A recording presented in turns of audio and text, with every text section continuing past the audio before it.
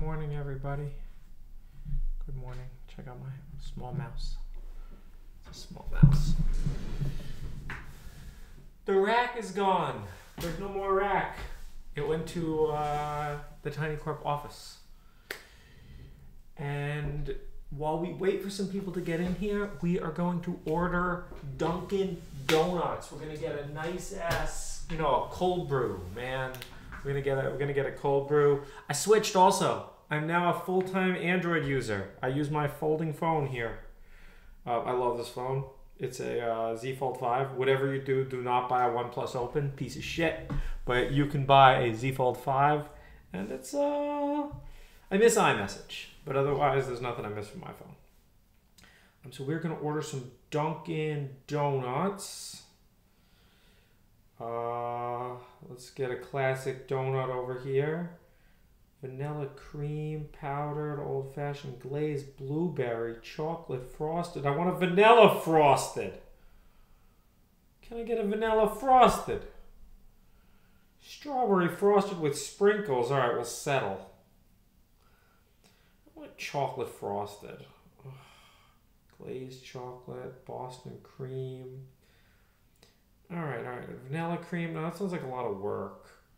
All right, we'll settle for a strawberry frosted with sprinkles. What do you think? Strawberry frosted with sprinkles? And what we really want is a large ass fucking cold brew. Let's go. Where is it? Oh yeah. Large cold brew with some whole milk. Thank you. Ordered before. I'm not ordering a sausage, egg, and cheese because they taste like chemicals. And the donuts taste like chemicals too, but you know, we'll order a bagel. Okay, when does my food get here? Where's my food at? No, I don't want any Landini's Pizzeria. Add 338 to save with Uber One. No, we can't make that happen. We can't buy more Dunkin' Donuts. All right. Show up at my house.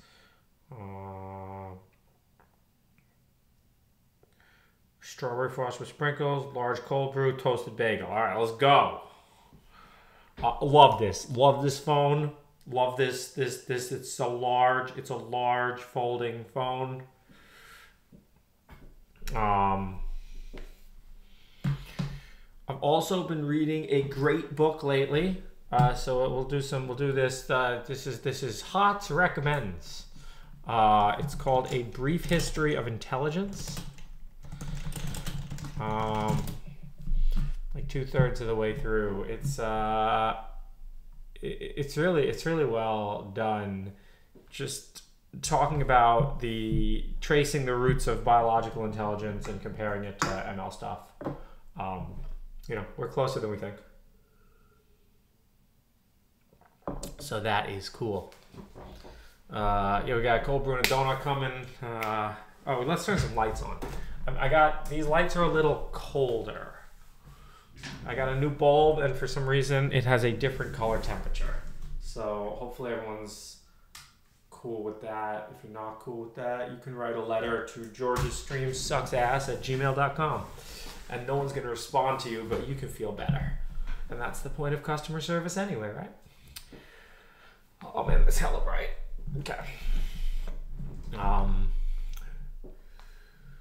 Putting some weight on? What do I look fat?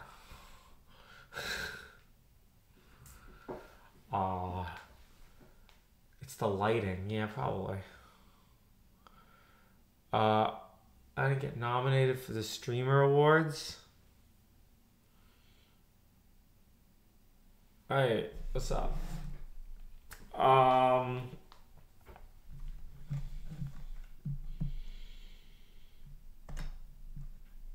What else? Oh, yes. The other thing that if you guys have not seen Skibidi Toilet, this is the most revolutionary television show I've seen.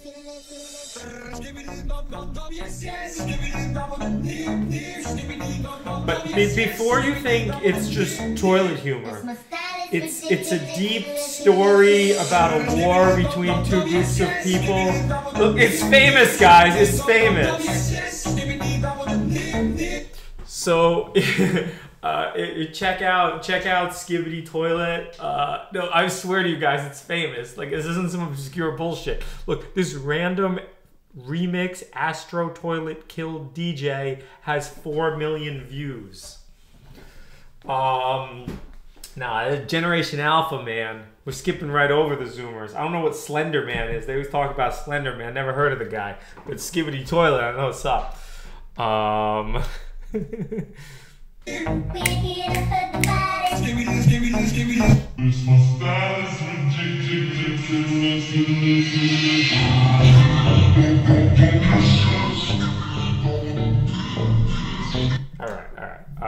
Skibidi Toilet.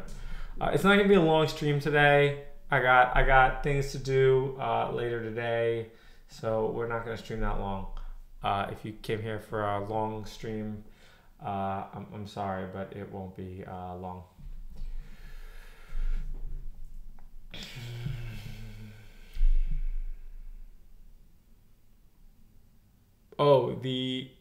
What happened after last week's stream with the cache bug?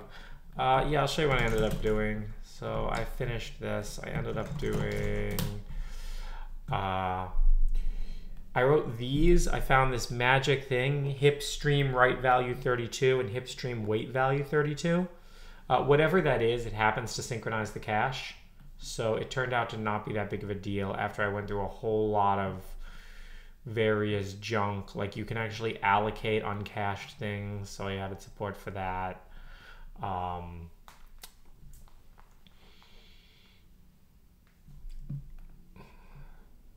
Yeah, no, the cart went to the Tiny Corp.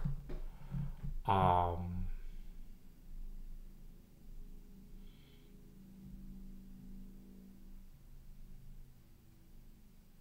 Skibidi Toilet, man. All right. So what are we doing today?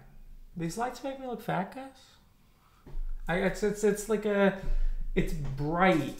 It's light white.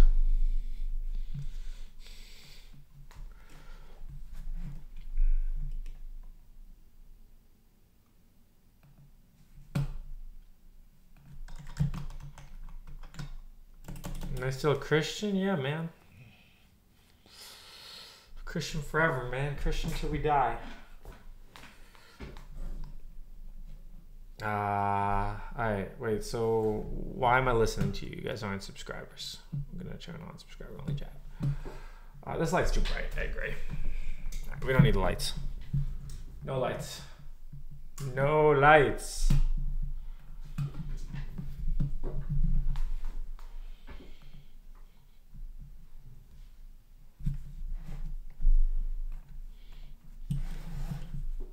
Let's move that over there. Oh, I also got a new keyboard coming today. I bought the hybrid Type S Happy Hacker keyboard, so we'll see. Maybe that'll arrive during stream.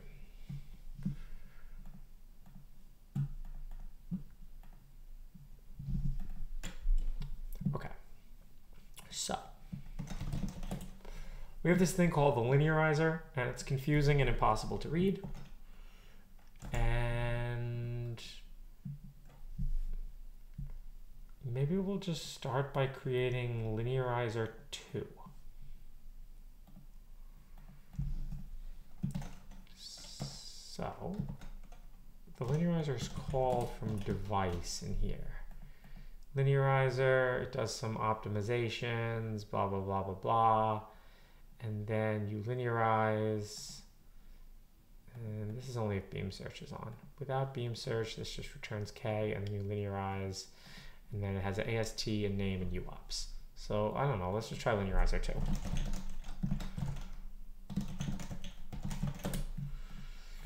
Class linearizer. And we'll get into what the linearizer is as we work. So we can sort of just a simple test here, just some addition. We'll just do a forward only pass.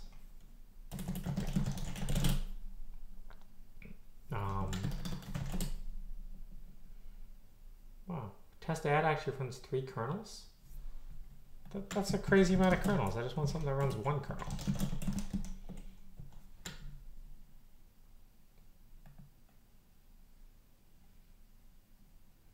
has to add 3 runs one kernel, but it adds 3 things together. So maybe that's fine. Okay, cool. So you can see it's doing 3 copies in, and then it's actually running the kernel. If we run with debug equals 4, we can have it actually print the code. This is the code that actually runs here. Oh, wow, it includes that in every kernel, even if I'm not using WAMA. Okay, we need to fix that.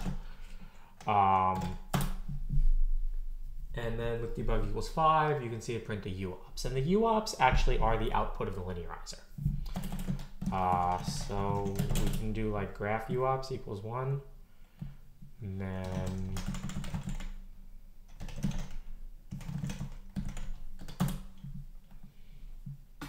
should print where it saved things to. Net UOPs SVG. Okay. So no, the linearizer turns this, which is a lazy op, into these things called UOPs. So you can see this is add 3, it's adding 3 things together. It's loading here from data 1 and data 2. It then adds them, it loads from data 3, it also adds that one, and then it stores the output.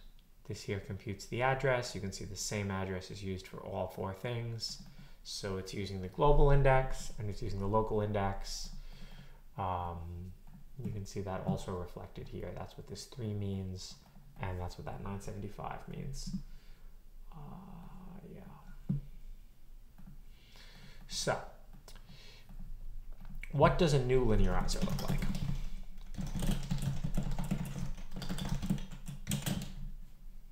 We can first take in the 2 parameters that it has, which are lazy op and ops.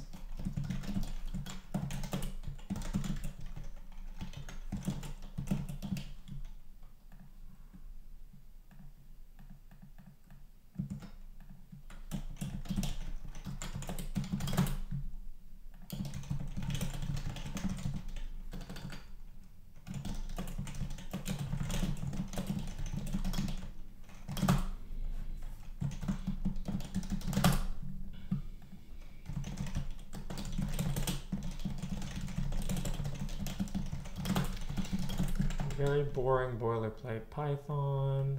And let's go over to device. Instead of importing linearizer down here, we'll import from linearizer 2. Okay, linearizer has no attribute required optimization, so it calls a function on here called required optimization. We'll just make that fake. Apply tensor cores. Tensor cores are not supported.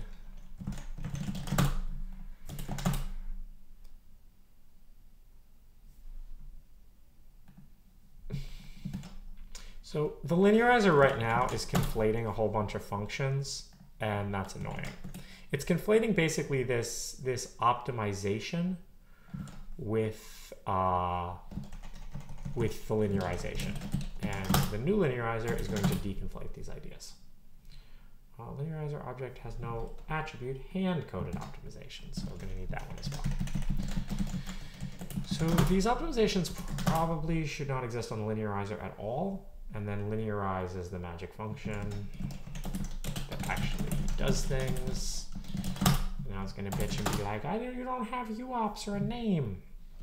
Okay, well, our name can be Billy, because you can just name everything Billy, that's fine. Now we need UOPs, okay. So we can do first an empty UOPs.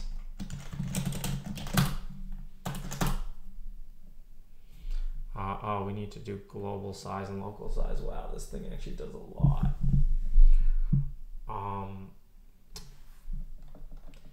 Yeah, so this also gets the global size and local size for the kernels.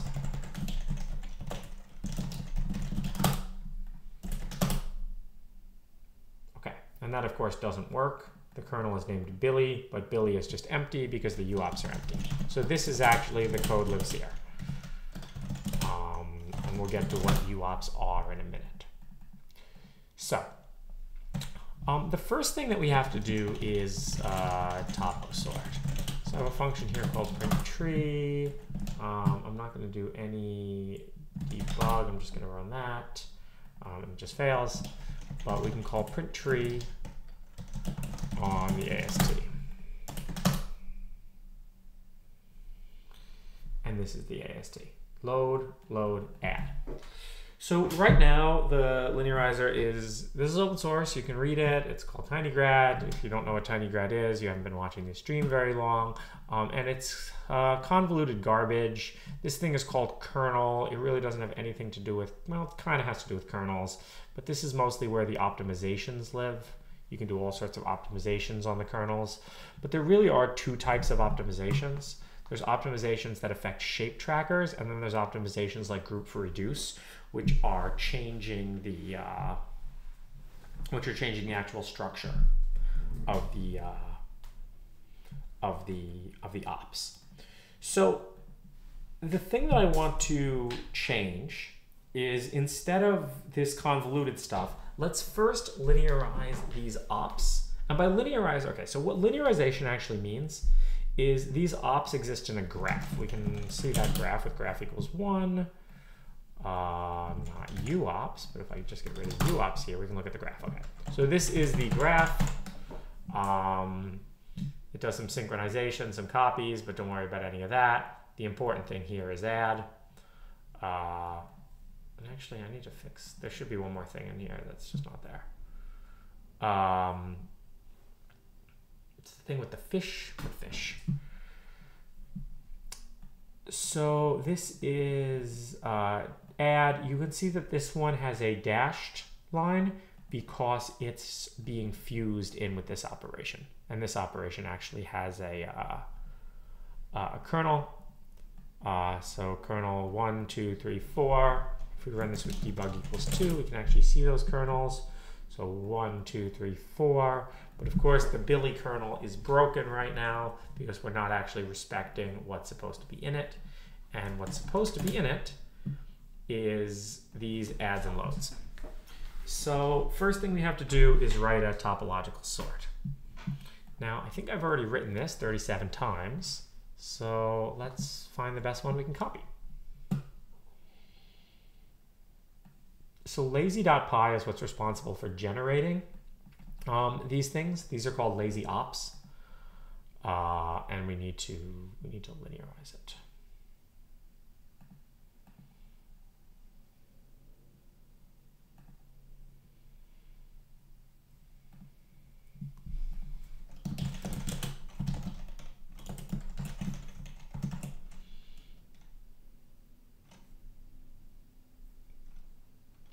It might just be this stupid. Here we can bring up the type definition here of a lazy op. Turn list lazy op.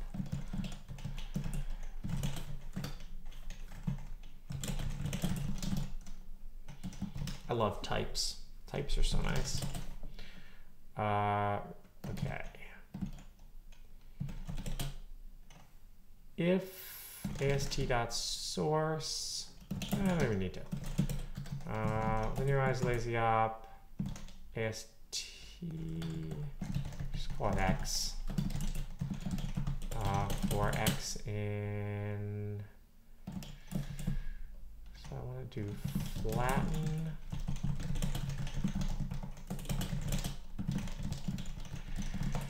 For x in dot source plus x. Okay, cool. That should just kind of work. Let's see if this works.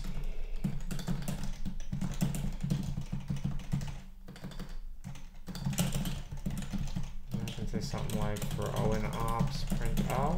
Let's see what it does. Can only concatenate list, not lazy opt to list. Well, yeah, do that. Okay, seems pretty good, I think.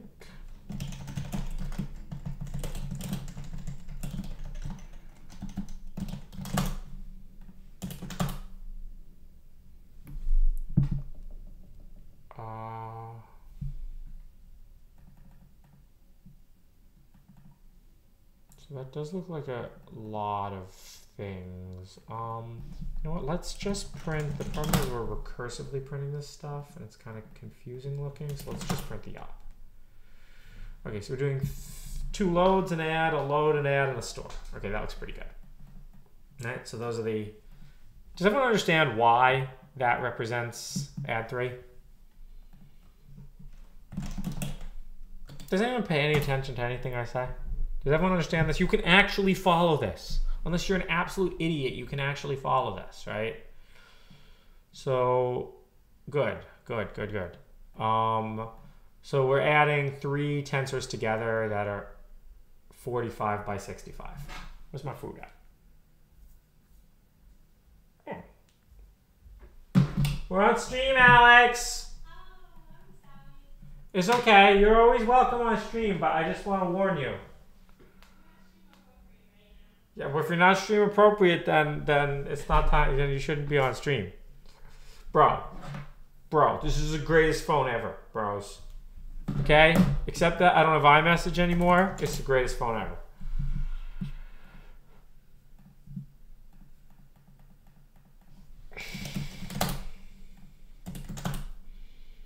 All right, look. So it prints the ops: load, add, store. Now we need to turn those ops into uops. So if you remember what the uops are supposed to look like for this, they look like this. Oh, this is so much work, boys. This is legitimately so much work. I don't know if we can do this.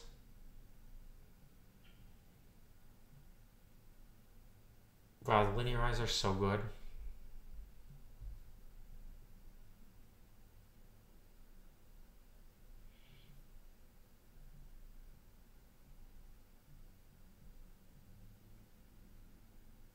The linearizer does so much. Like, it has to transform like that into this. That's so much work.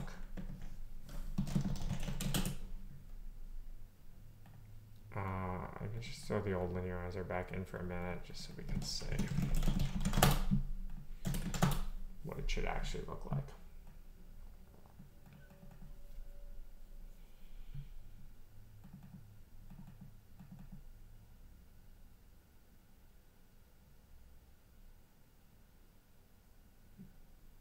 Wow, the linearizer does so much.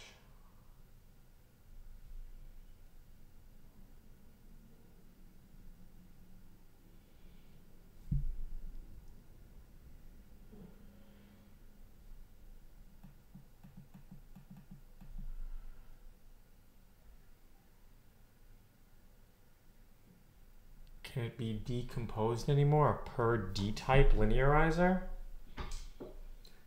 No.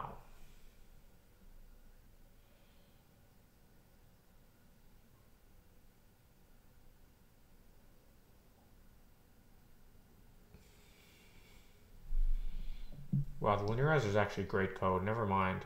Like, this is how I feel whenever I want to like rewrite stuff in tinygrad. I'm like, oh, it'll be so easy. I'll just rewrite it and it'll be like simple. But it's never simple. And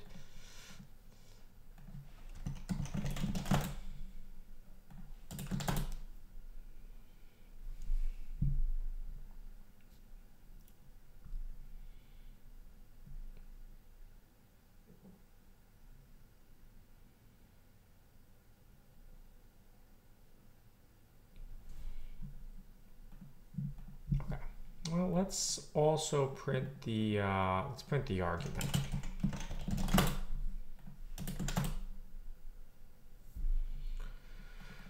So we can see the mem buffers being created. So there's a whole other thing that needs to basically manage the shape trackers. These shape trackers are where those shapes come from.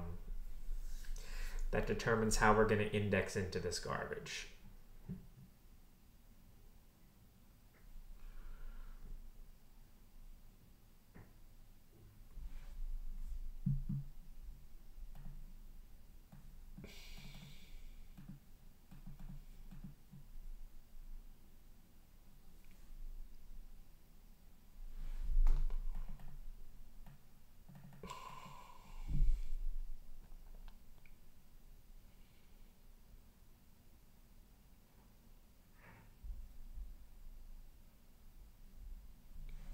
And the idea is always to simplify things, but whether we're actually going to simplify things, that's an open question.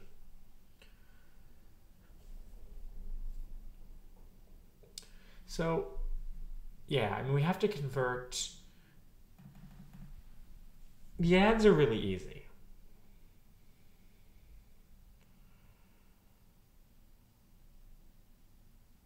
This is so much work.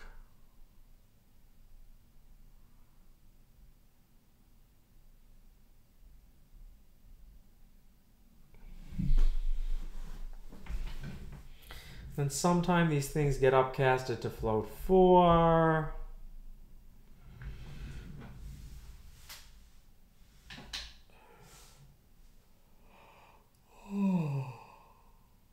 Where's my cold brew at?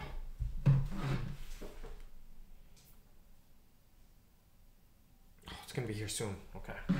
Well, at least that's happening.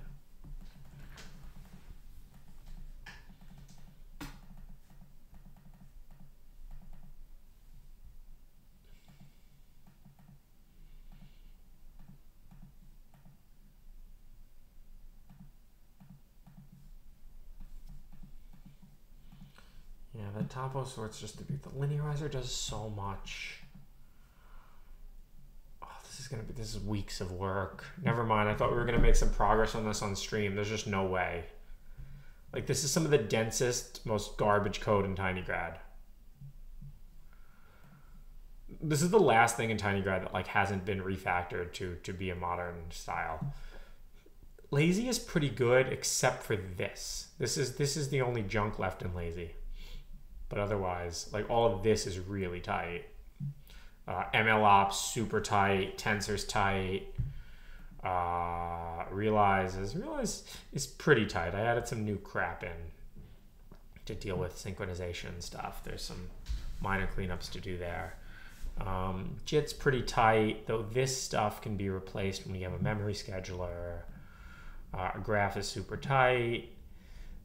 The shape stuff is kind of eh. The runtimes are quite good now. The renderers are pretty good. Search is kind of meh. Multi is the new hotness. Multi's pretty good. The last thing in tinygrad that's kind of crappy is the linearizer.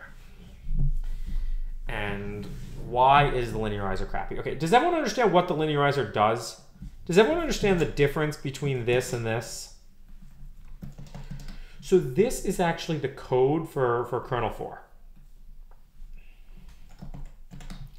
But in like a style that can be rendered in C. What is a linearizer? Well, so you can actually run graphs on processors.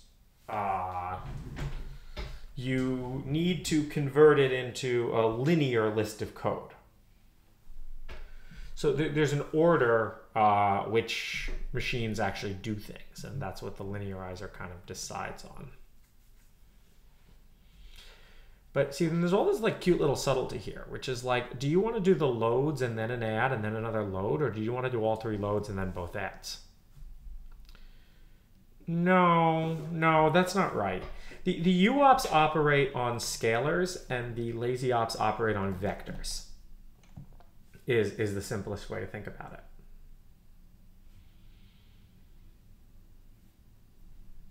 But currently we don't do any linearization of the lazy ops. So when you have a graph, when you have an AST, okay, does anyone know what an AST is? I'm gonna go to, is this compilers 101? Where's my cold brew, man?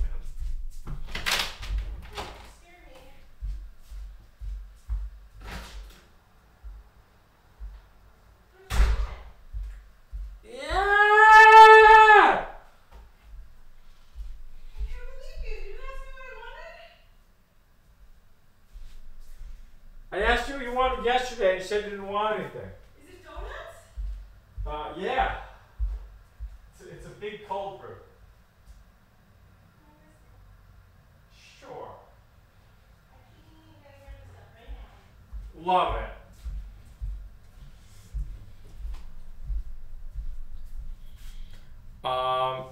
And then the memory load ordering can go to platform support. Hell yeah. I mean, okay, so the topo sort is obviously not unique. So here, we can clean this up a little. What I really want to do is so lazy ops have inputs called source. So we can say like ops.index x for x in dot source, and then we can enumerate that, and then we can print that. There we go. So you see this has source 0 and 1. This has source 2 and 3, but these ones without sources could technically all go at the top. This has source 4. Does this stuff make sense to people? I don't know what you want me to draw on the whiteboard. Right? Like, I don't know what you want me to draw on the whiteboard that you can't see in this graph. So the idea of the new linearizer is to first transform the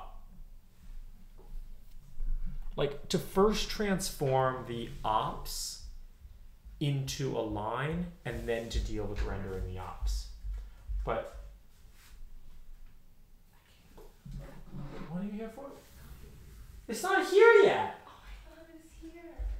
You have to give Brian a moment to drop off your order. You'll get an alert when it's there. This thing just lies to me all the time, though. I feel like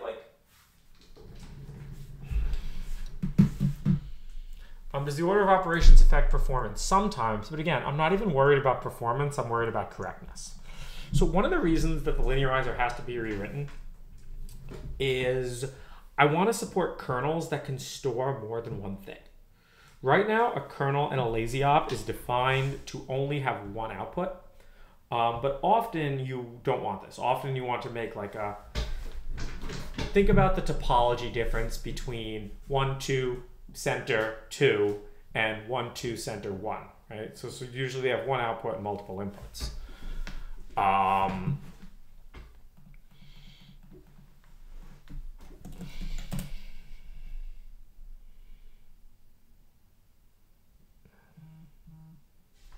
Is that my food? Oh, great. It's here.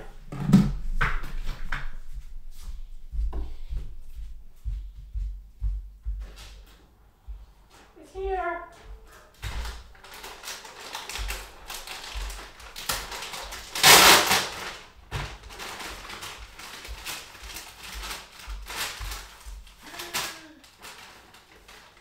I haven't had any yet.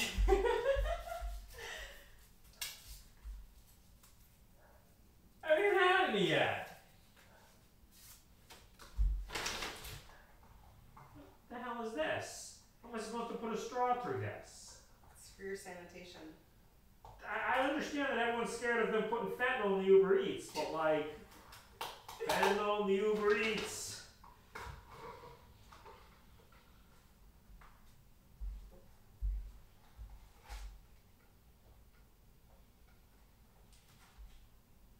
You're welcome.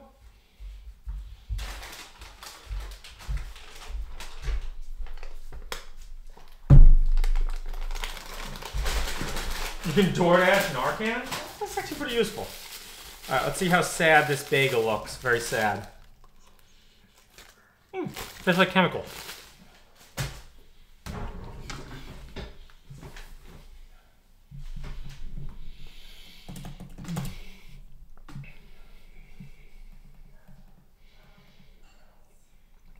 Okay.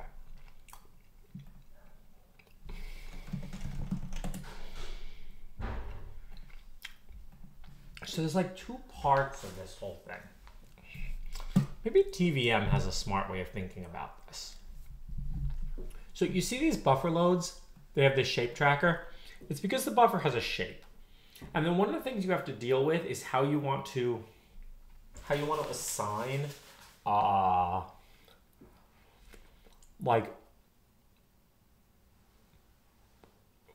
maybe a way to say it is what order you want to iterate over the buffers. So you can see here that this is assigned to a global ID and a local ID.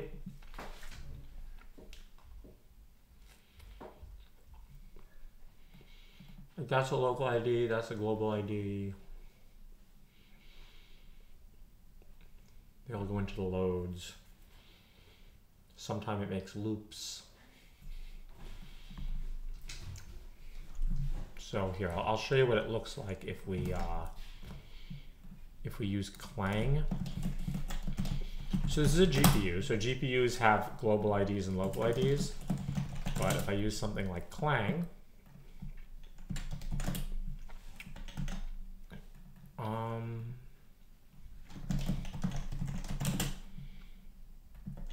here, so you can see it looks different. So it's just a loop to 2925, which is 45 times 65.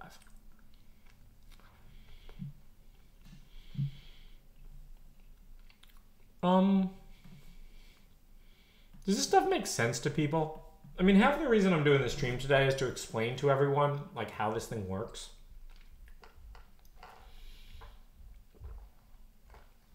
Maybe we should read up on some real compiler terminology. How do compilers work? This does not look very good.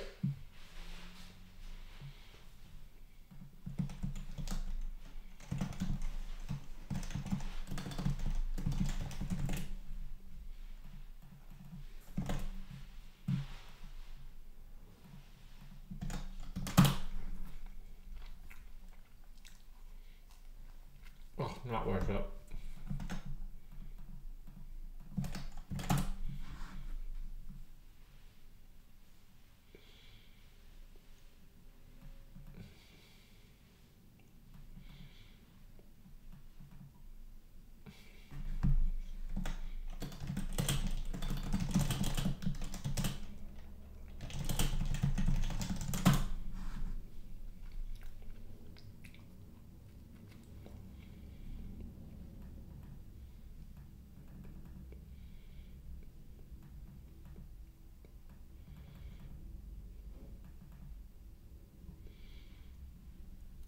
Well, this is probably a much quicker way than the n squared concatenation of lists I'm doing.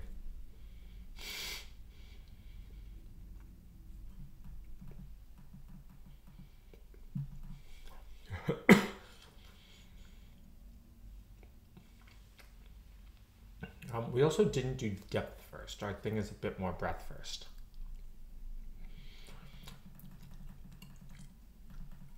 Is Chris Lattner, are you out there right now? Someone DM him, see if he wants to come explain this shit to me.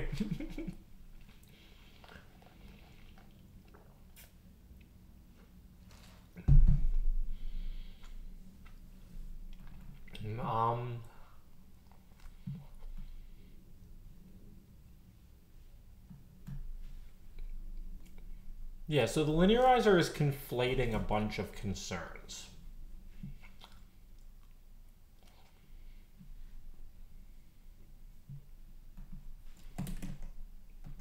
All I'm thinking about is the skibidi toilet song, guys.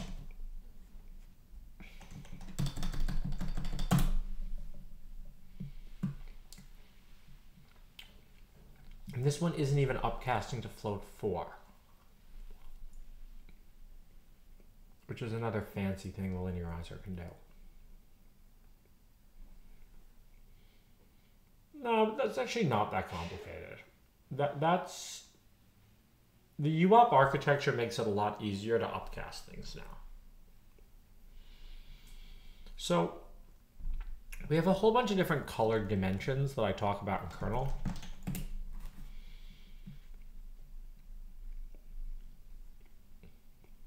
There's 8 chunks of the shape. Global dims, local dims, reduce local dims, reduce late upcasted dims, reduce loops, reduce upcasted, normal upcasted dimensions.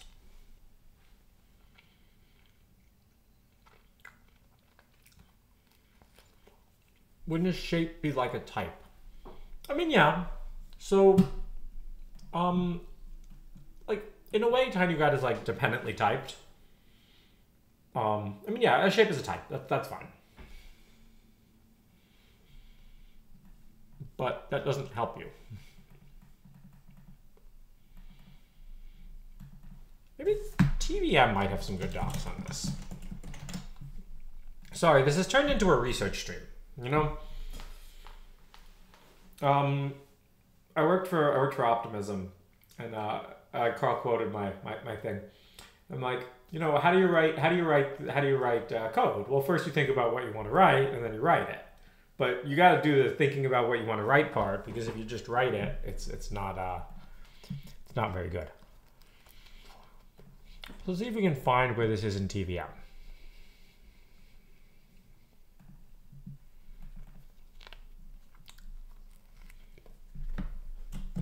TVM has thought about a lot of this stuff pretty well. Do I still have my TVM example in here? Does TVM run on my Mac?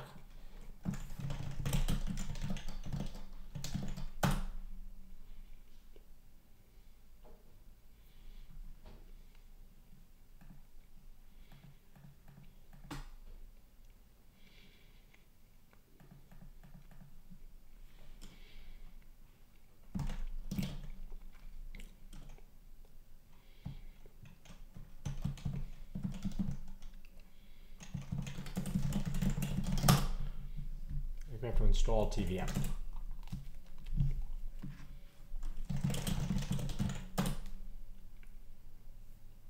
There's no way that works.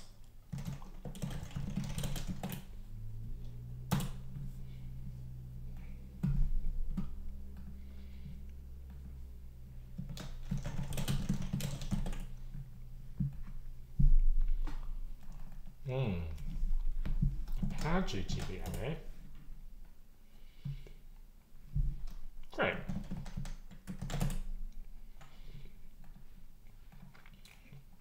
See, right here, this is why tinygrad's winning.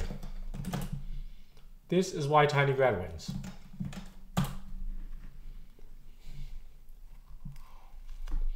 Oh, it's going to take 7 years to clone.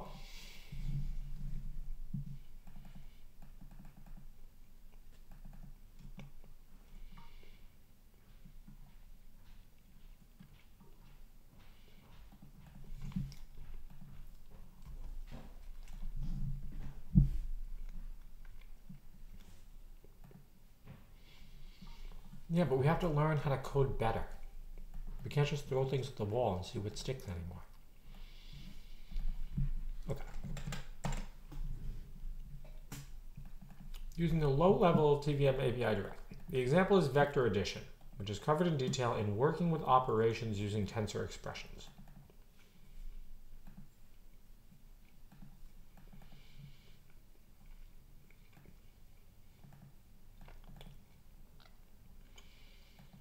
Define two placeholder tensors, blah, blah, blah, blah, blah. I mean, I don't have any of that. Create a default schedule.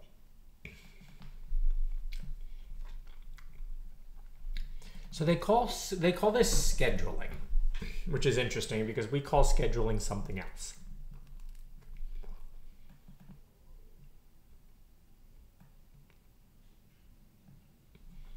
I mean, okay, so I guess we have a thing in tinygrad called scheduling, but it's like one level higher than this.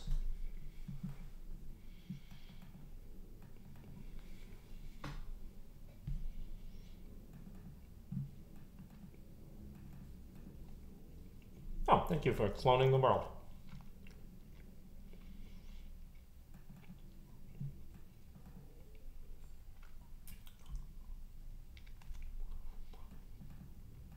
Parallel.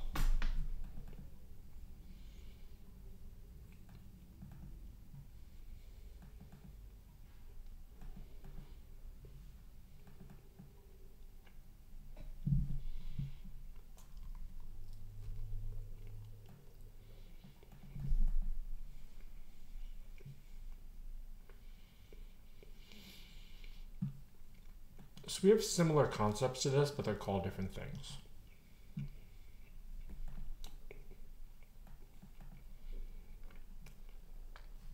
The best way to look at them here is our opt-ops.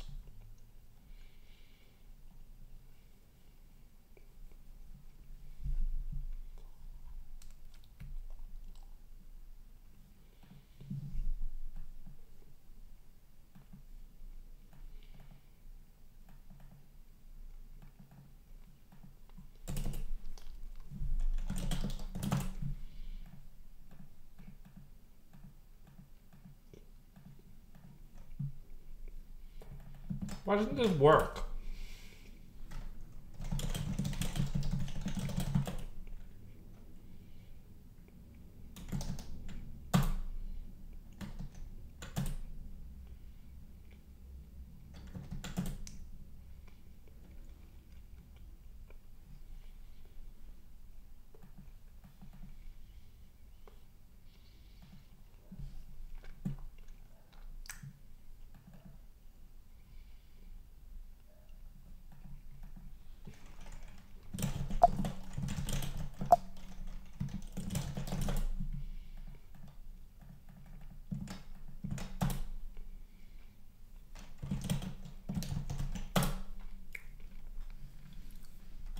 Okay.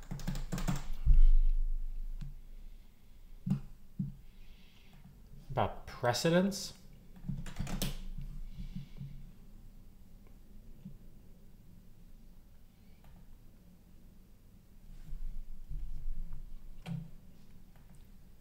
And it felt a little bit annoying. So I said, hey, let me just go back and see what I can do about the precedence situation. Can I do it what I said was the first best way? And can I do it as cleanly as possible?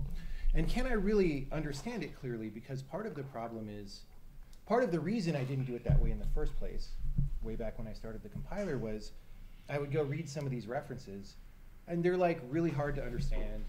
And you know, I don't exactly see how this relates to what I'm really trying to do and all this. And we'll go through some of those references.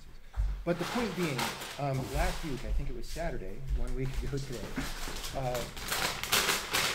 just rewrote the way precedence works in the parser, and got rid of all the true rewriting, and it works great. Oh, my computer's getting warm now. Okay. I think this is not the same thing. So they're talking about like operator precedence, like multiply takes precedence over add. I'm not worried about that. Python actually deals with all that for me.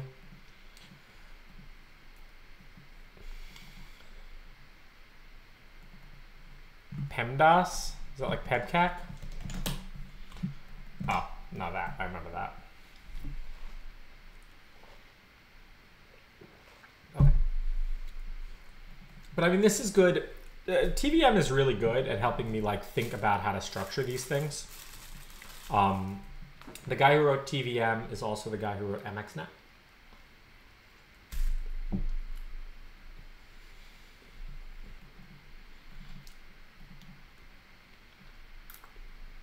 I'm also less worried about reading things now. Okay, so this is a cooler way, I think, to talk about it. I want to copy this. They can bind axes to GPU variables. In tinygrad, it's kind of implicit. Tinygrad needs documentation like this. Well, you know, chop chop.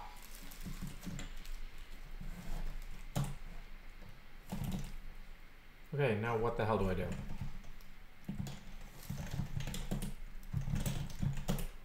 Of course that doesn't work.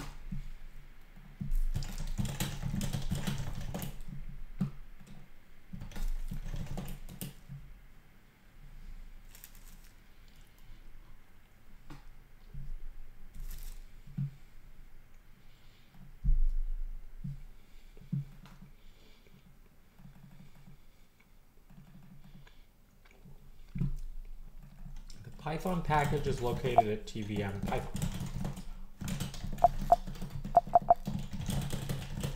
Here, Python.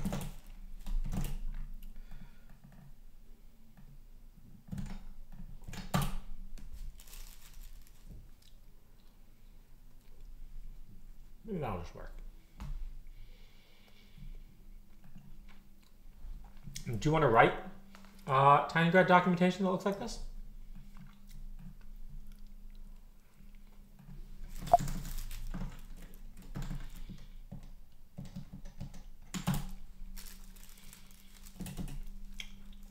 Oh, here we go. Good. We got the TVM output. Cool. Yeah, now we can play with the schedules. Great.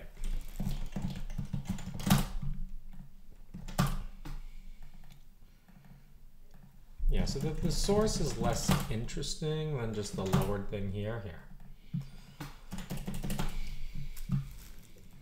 CSE var 2.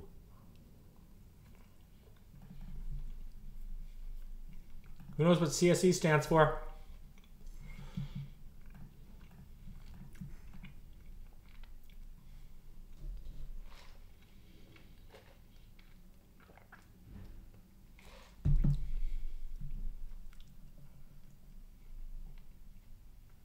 No, that's not what it stands for.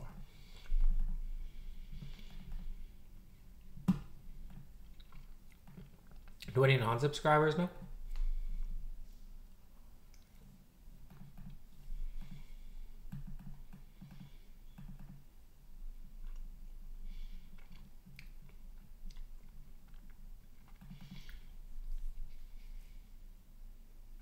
So I used to be more worried about reading other documentation because it would like pollute my way of thinking about it. Computer science and engineering? Comas separated values? Are you kidding? You think you're going to write the documentation? Come on. There has to be someone in here who knows what CSE stands for. Otherwise, common subexpression elimination. Thank you.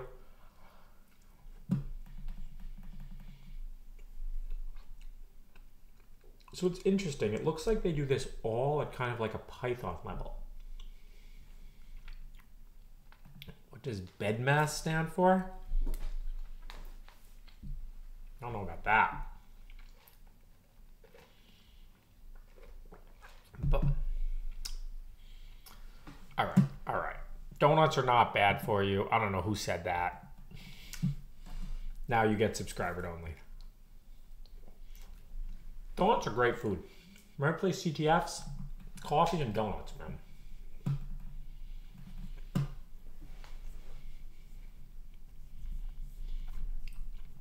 You know what's bad for you? Not thinking.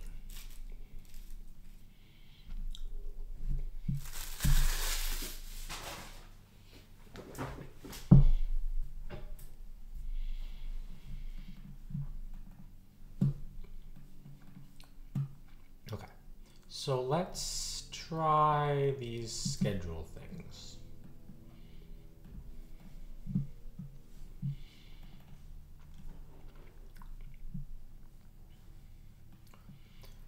TE create schedule. Let's see.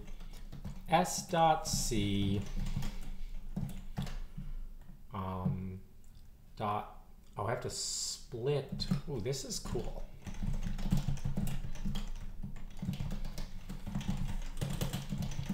Only vectorize the inner. Let's try a 4 vectorization. Ah.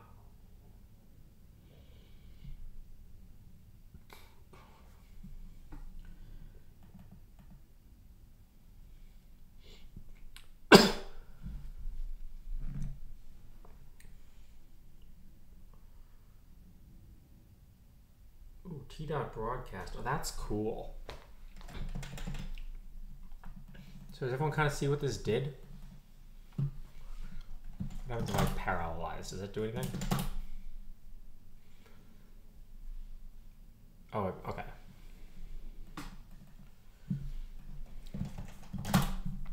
I mean, I like, in some ways they do this much better.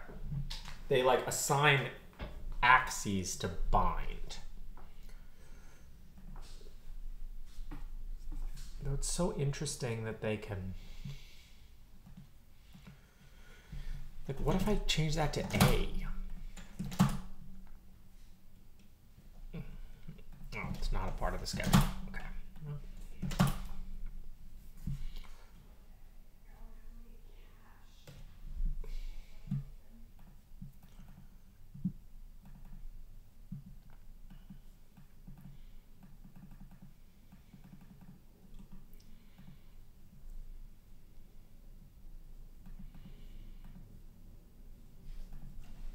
Let me look at the C code too.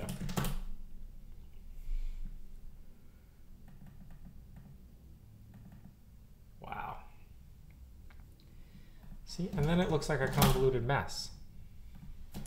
What's TVM? TVM has... So TVM's a competing library to tinygrad. I feel it has some very good... things are well thought through in it. I did some examples, and like that's why how I ended up rewriting the whole schedule API in tinygrad. The schedule API now is really good. Schedule takes your TVM, I believe, calls it relay. Schedule takes your entire huge graph of a neural net and decides how to break it into kernels or separate functions that run on the GPU. It handles like fusion and stuff. And then the linearizer handles what they call scheduling.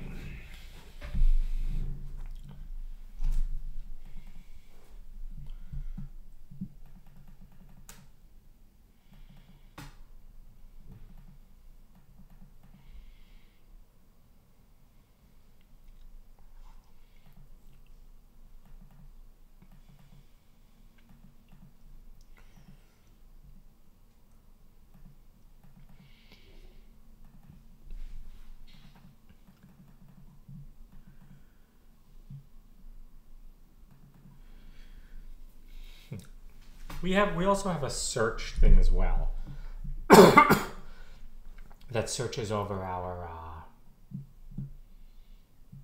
space. Do I have a Jira board? What the hell is a Jira board?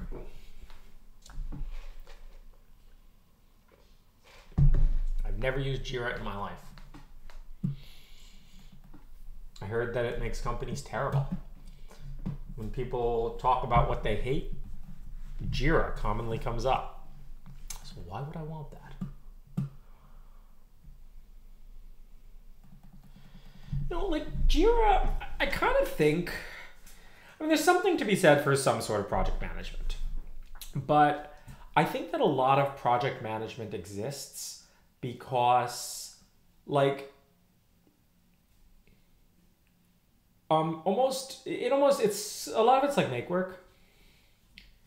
Like if you can't keep the schedule of a project basically in your head, then your project is like too complex. It's interesting.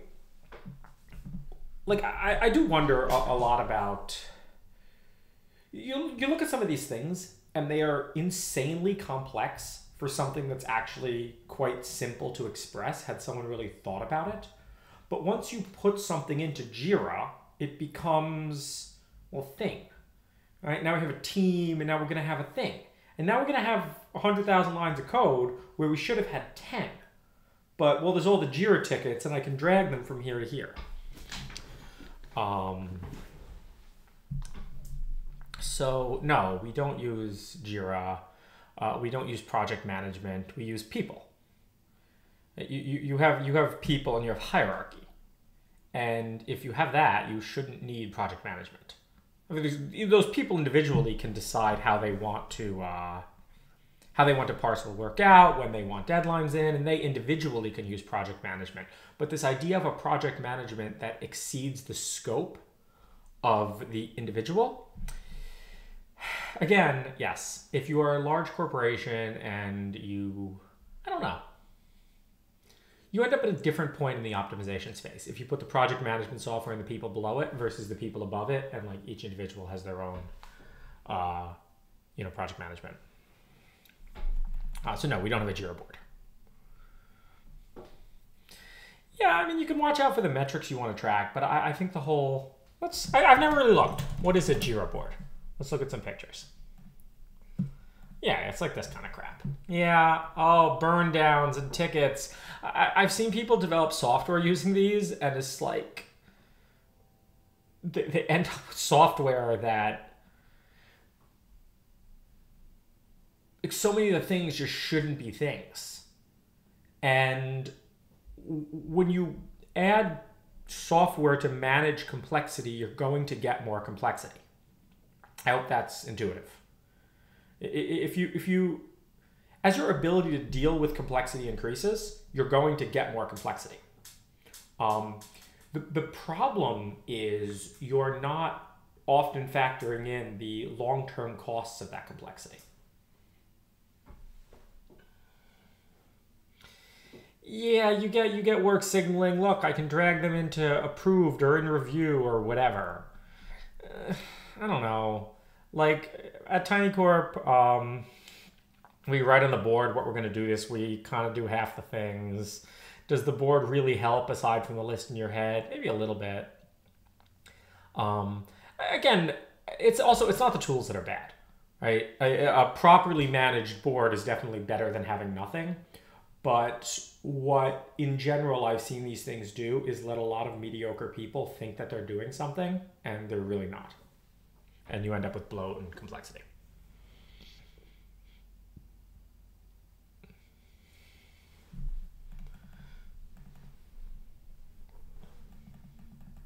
So yeah, no, tinygrad does not have anything like that.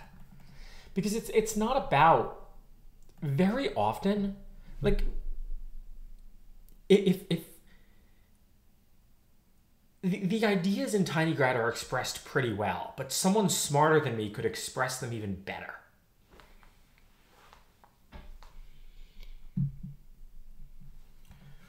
So we're just looking for what the absolute cleanest expression of these ideas is. And some of the places express the ideas in, like, I think almost, you know the idea of the book? Right, proofs from the book.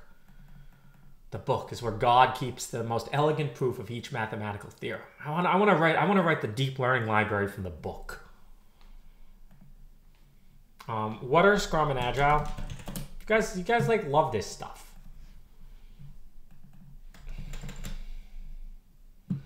Yeah, like we have sprints at comma. They turned out to be kind of useless. Like we have them supposedly every 2 weeks. People like put in what their sprint goals are. I haven't seen this stuff be like useful. What's Agile?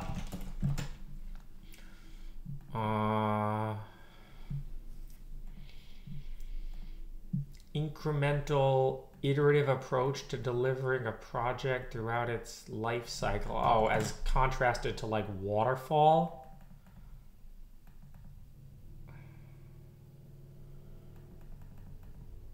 Yeah, I don't know. There are ceremonies and grooming. Yeah, sounds like some pedo shit, bro.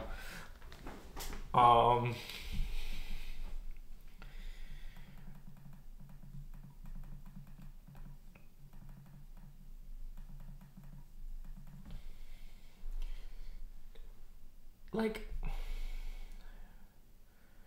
I guess these things can kind of help with some, like, so you can't get more work out of people. You can only basically decide prioritization. You can decide what's a high priority and what's a low priority. You're never going to be able to get more done. Maybe these things help you make decisions like when something's a sunk cost better. I'm trying to think of what like the goal of all this stuff is. You know, often companies struggle with like, okay, when do we actually cut a project? When do we, you know, I expected this to take 2 weeks. We're 6 weeks in and it doesn't look like it's going to be done.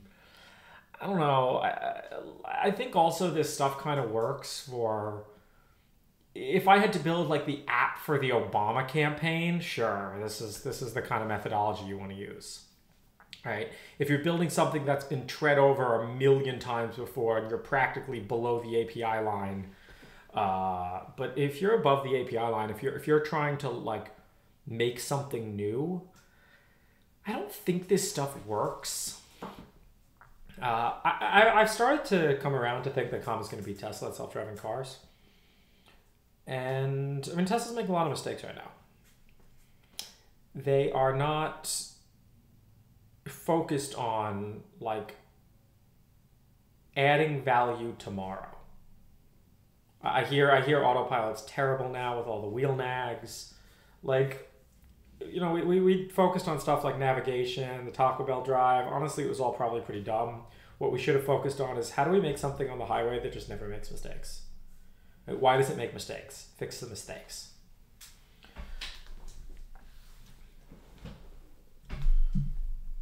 Am I serious? What is this? What is this YouTube link? Oh, am I serious that we're going to beat Tesla? Yeah. Yeah, I'm serious that we're going to beat Tesla.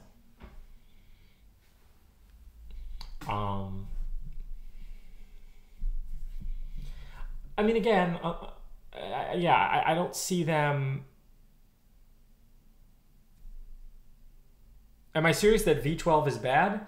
Well, what V12 is, I mean, Comma shipped this for lateral. We haven't shipped it for longitudinal yet, but what V12 is they moved the planner into the back end and then trained the neural network on the planner. Like, we call it NLP and Comma stuff. It's not a solution.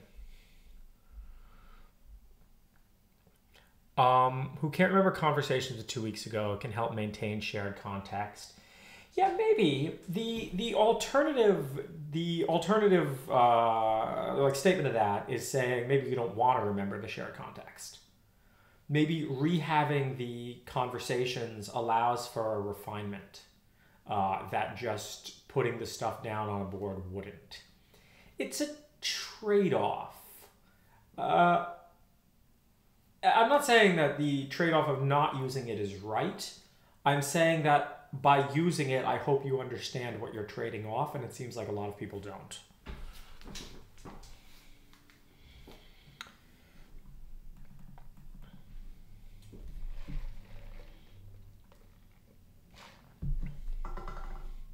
All right, so I don't know how we ended up on this crap, but if someone wants to write documentation that looks like this, I'd be very happy. It doesn't even have to be like official documentation. Just some like tinygrad tutorials that dive into the low-level stuff. You'll learn a lot doing it too.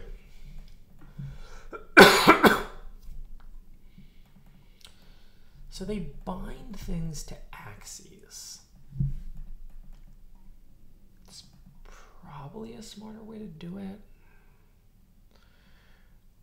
A lot of these systems are designed around when the project fails. Who do we blame? Yeah, who the fuck cares, man?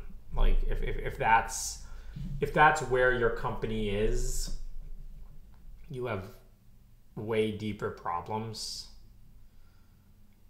Like, I don't know. You know, it was so confusing to me.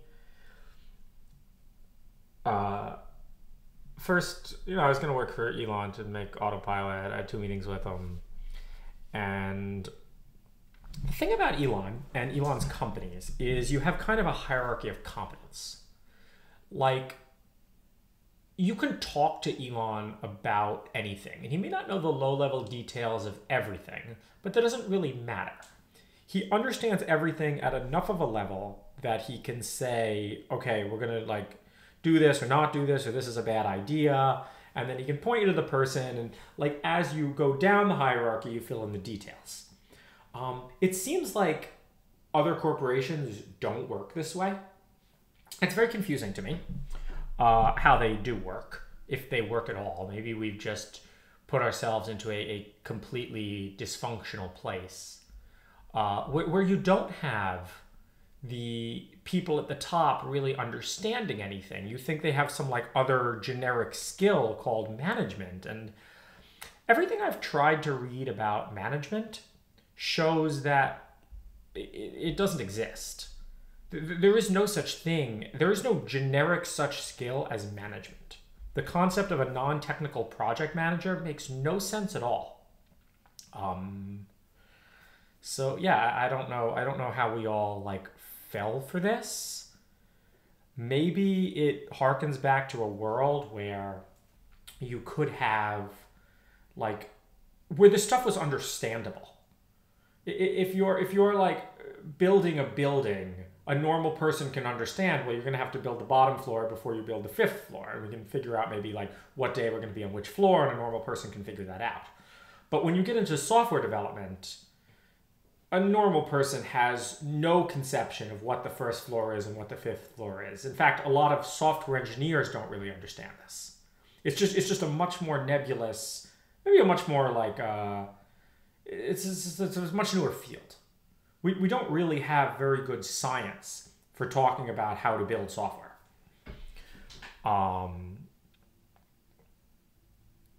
all the project managers I had stopped programming. Yeah, I mean, it doesn't like, I guess you don't necessarily have to be programming every day, but you have to be like a better programmer than the people you manage. If you're not a better programmer than the people you manage, how do you manage them? Or maybe not even a better programmer. If you're not capable of doing the work of the people you manage, how do you possibly manage them? I don't get that. And this isn't the kind of thing where, sure, you know, look, I've managed some people who are faster than me, who can get things done faster than me, but whatever it is they're doing, I can do it. And the idea of a non-technical like program manager, it's like you could give this person this task and they will never ever be able to do it. So why should they manage it?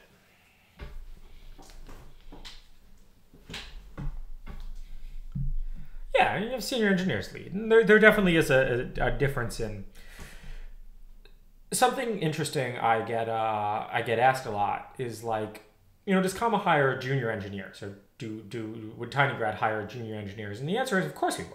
Absolutely. I'm happy to hire junior engineers, but you may not understand what junior engineer means. Everyone I've met who's like in their early 20s, they can't really write software well. Like I couldn't write software well. No one can really write software well in their early 20s. And they're junior engineers. But they're junior engineers who will become senior engineers.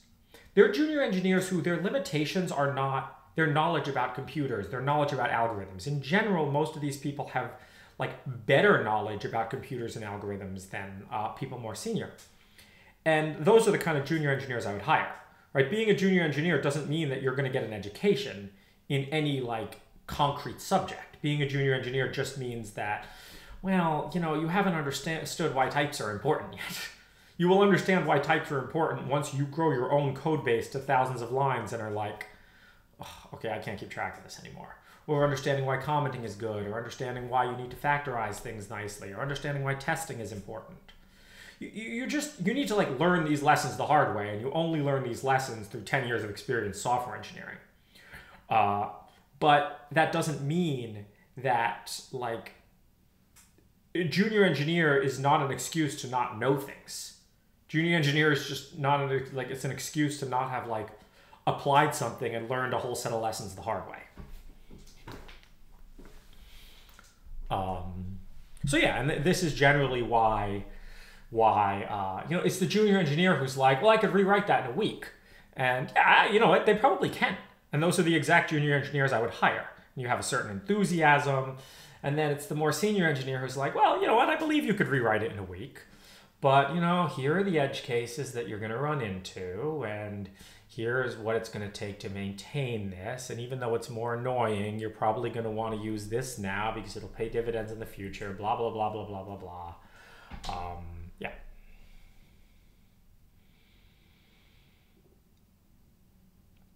You had a smart technical PM who also micromanaged. What do you mean by micromanaged?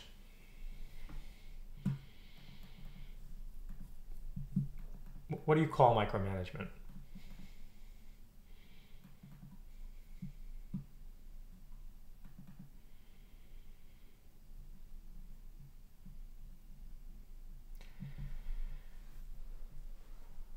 I guess this is kind of related to the stream. Wanting to control the code you wrote? Well, what do you mean by control?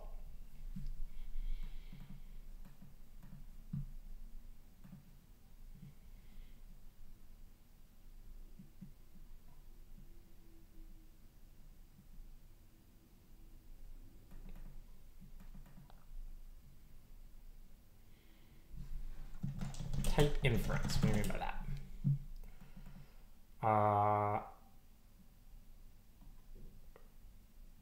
Yeah, I think so. I mean, it doesn't really do it at compile time. I'm not sure CPython does. You can use like myPyC and it'll do that. Well, no, I mean, type hints aren't type inference. I don't think it actually does anything like inference. I think it has like a specializing JIT. So if a JIT, oh, it doesn't even have a JIT actually. No, I don't know. Maybe Python just doesn't have anything like this. So normally JITs will specialize. You know, if it sees a function called like 5 times with the same types, it'll specialize to those types. And then if it gets hit with a different type, it'll like, you know, recompile with those types. A junior engineer is going to be useful though? Yes, very much so. But the problem is, like, junior engineer is not, I mean, I'll use IQ, right? Like, junior engineer is not 110 IQ, right? You know, it's just 110 IQ, you're probably not going to really be a great programmer. Wow, that's so taboo. How could you possibly say that? Well, it's just true.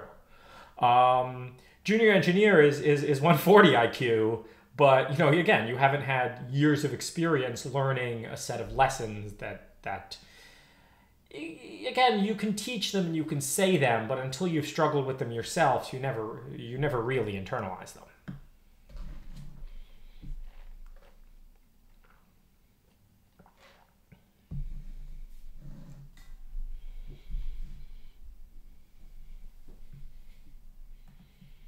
It's not even necessarily an age thing, right? You could imagine somebody gets into programming at 35. You know, they did like, you know, physics experiments for the first 15 years of their career. Yeah, I mean, they're going to be a junior engineer, but they still may end up being very good. So it's not really an age thing. It's an experience thing. But it's not an intelligence thing. You will not become more intelligent. You will, learn lessons the hard way.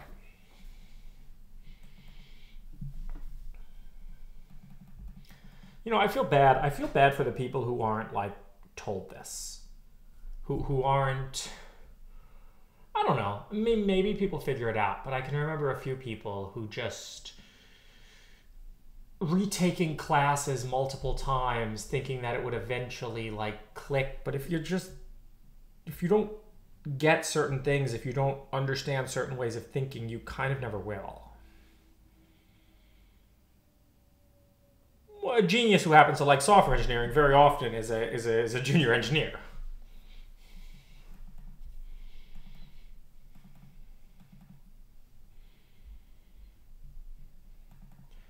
I don't know, how did we end up on this? How did we end up on this stupid tangent?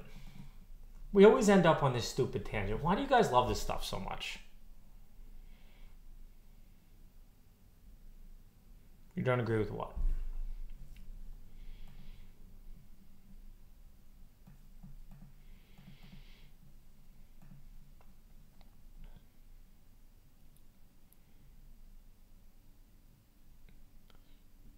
You're overestimating the average in of junior engineers. What's that?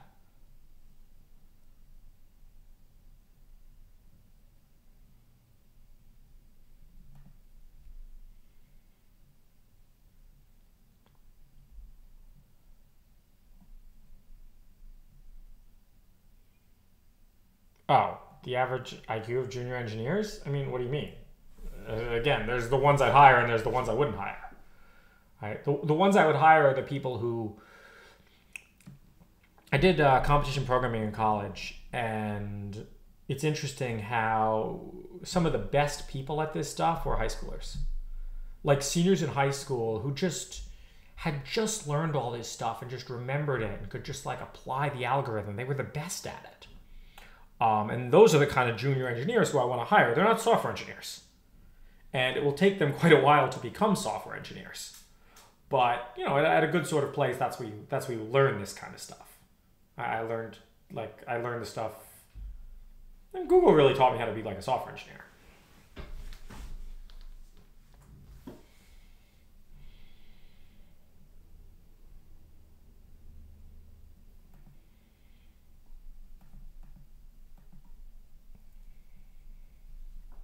You know, again, I still have a lot to learn too. It's not. Well, yeah, because okay, I understand why most IQ things get moderated because like people go off on like the stupidest tangents about it.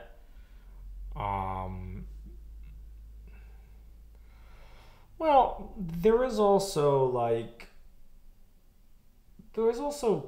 two kinds of almost personality types. And there's things that I'm not good at because of it. There's like, I'm kind of like a spam programmer. Like, you see me just like try things a lot. I've been trying to change this, but it's hard to kind of change. And then there's the type who works very slowly, but does a very good job with everything they do, has thought through all the edge cases, and yeah. You know, those people are, you don't get as much total output out of them, but they're a very valuable addition to any team because you can put them on a project. The project will take 4 times longer than it might take with another person, but you're more confident it won't be wrong.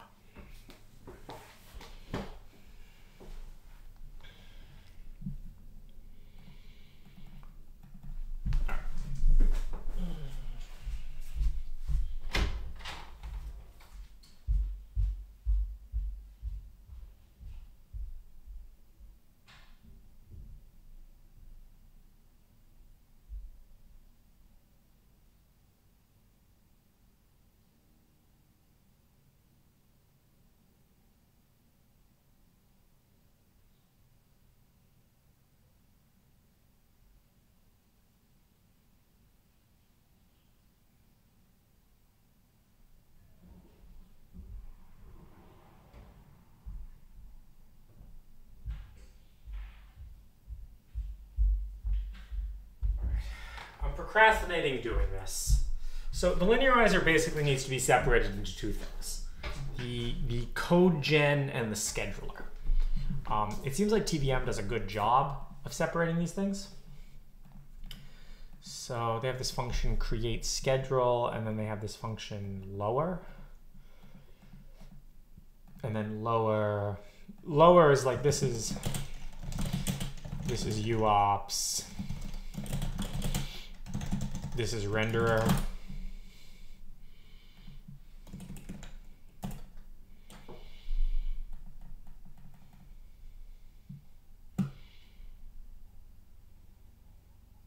It's still not exactly uops. Maybe it is. No, maybe it is. No, it is uops. Yeah, this is uops, yeah.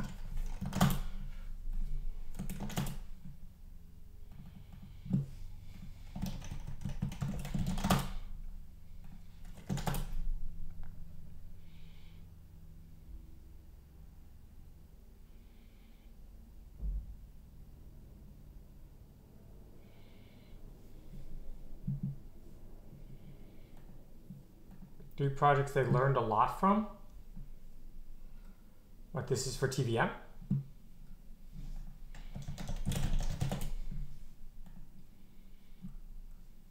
Oh.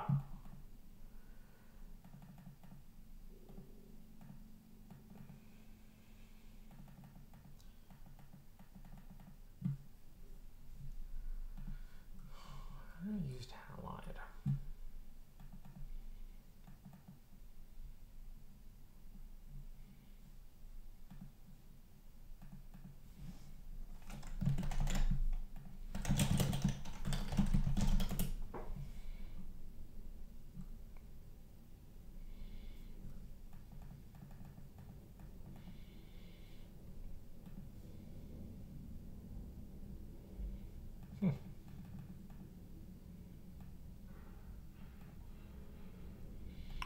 We need to add support for the DSP.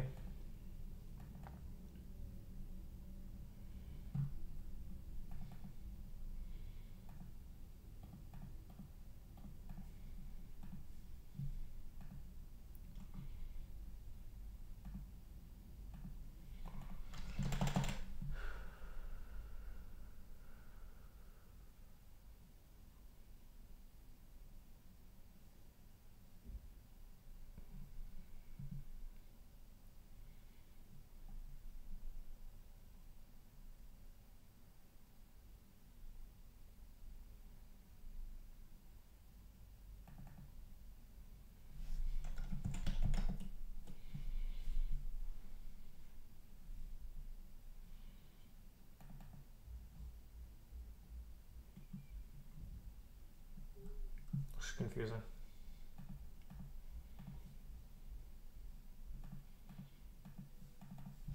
I found a lot of these to be very complex, seemingly needlessly so. I mean, they aren't fast. you know, a lot of this, Chris Lattner had a take on tinygrad, which is like, you know, George doesn't really know about compilers, and this is true. I don't, but in many ways, the problem is much simpler than being a compiler. You're very limited in the kinds of programs that can be expressed in tinygrad, and because of this, you don't need a lot of the very fancy stuff that compilers do. And like, even when I end up, there's a function here called optimizer.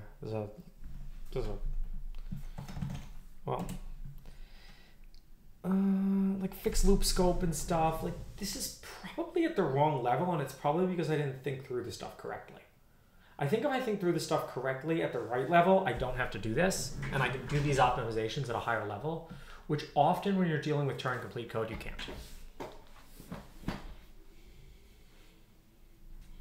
All right. On topic.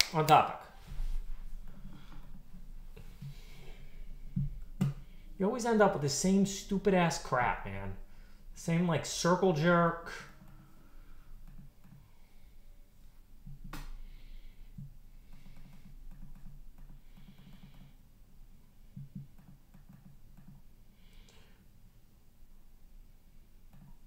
Why do you click around? Why do I keep my APM high?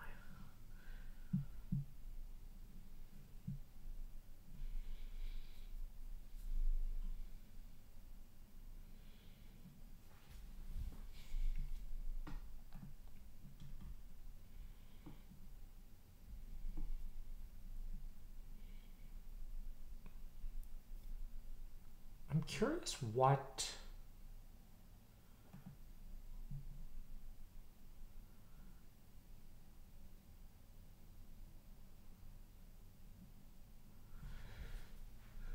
do they call their thing that we call schedule?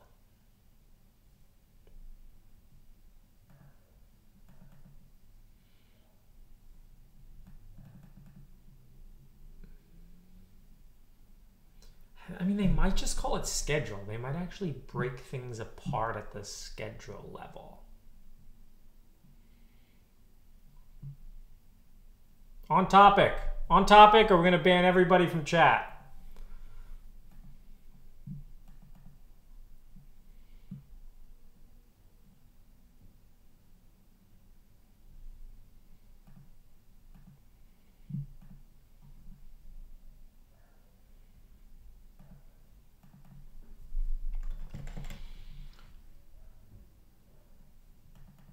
Model has been ported for to relay. Relay is a functional language and intermediate representation for neural networks. Relay applies graph-level optimization passes to optimize the model. So in tinygrad, that's in lazy, and the scheduler is all down here.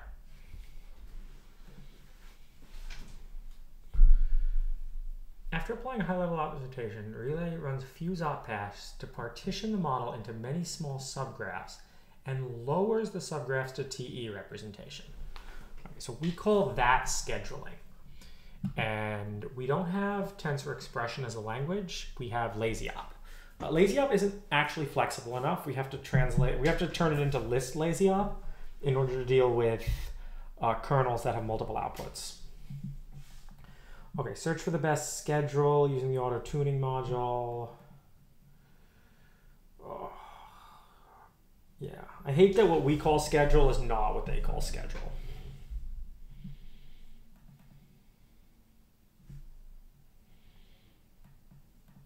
Common operators, their templates are already provided in Topi.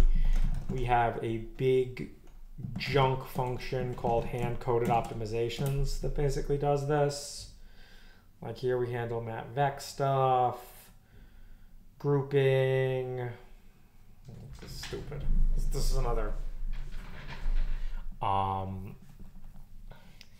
So TVM looks awesome until you saw me build TVM, which was annoying. And then the code that TVM outputs is very verbose. TVM is tinygrad you wanted to increase the lines by a lot. It's also not all in Python. They also do a bunch of things that I wouldn't do, like tensor operator inventory. So TVM allows you to integrate things like CUD and N. And by doing that, you trade off a lot of the simplicity. So something TVM will never be able to do is like what we do for multi. It's a long bet. Leafy, you're gonna get banned, Leafy. You're gonna get banned.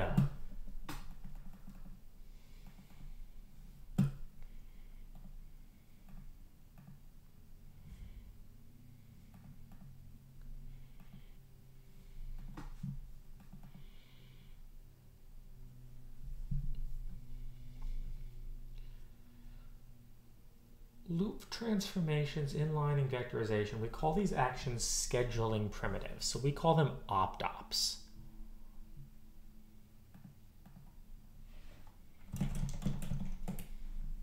They're in kernel. Unroll, upcast, no locals, upcast mid, group top. They apply on axes as well, but I guess their stuff applies on axes too. What actually are outer and inner?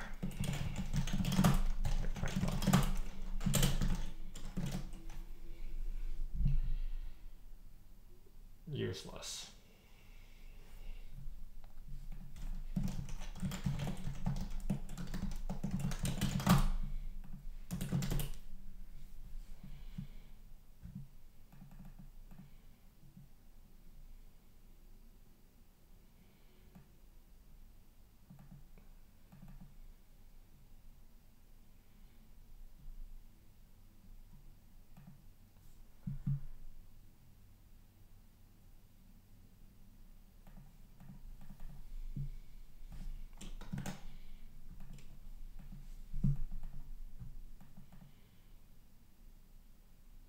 Search-based optimizations to handle the initial tier function generation problem. Auto TVM, we expect to expand the learning-based transformations into more areas. Is TVM still being developed?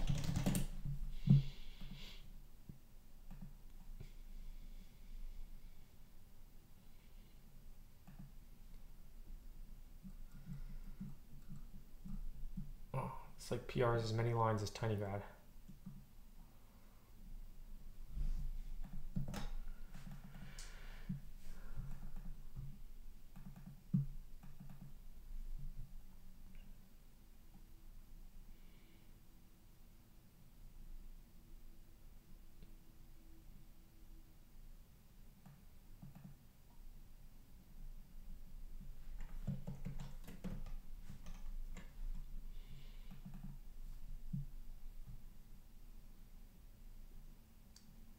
TIR passes.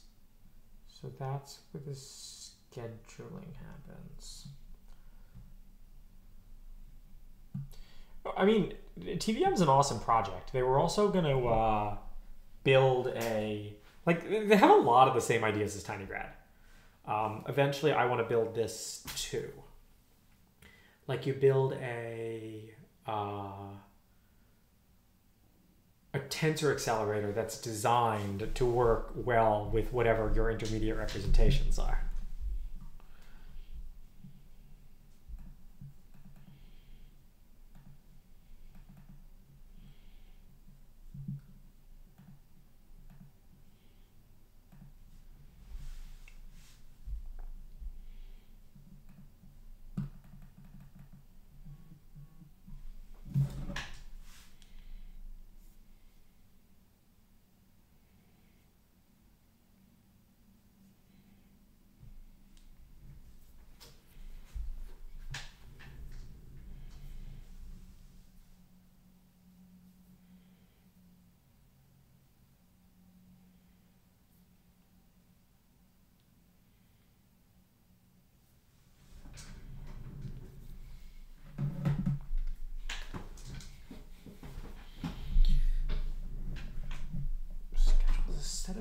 Transformations of computation that transforms the loop of computations in the program.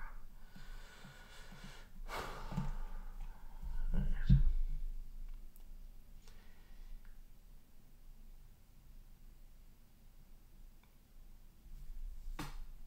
I mean, I guess we have to write that first.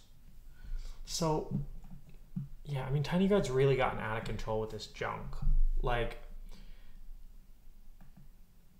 applied ops is fine, but like group for reduce, I mean, group for reduce should not be something that exists in the kernel. Group for reduce should change the structure of the lazy op.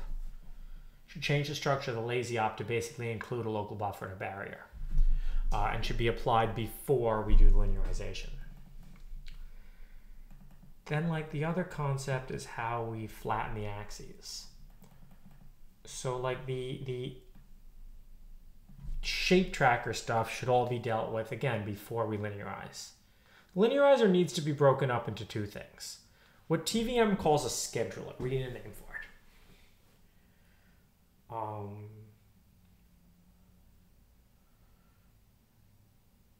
We need a name for it. Does anyone have ideas? Because we can't call it schedule, because we already have schedule. Like, schedule is actually included in, I don't think it's in tensor. But yeah, like, you call this schedule here, and that schedules the kernels.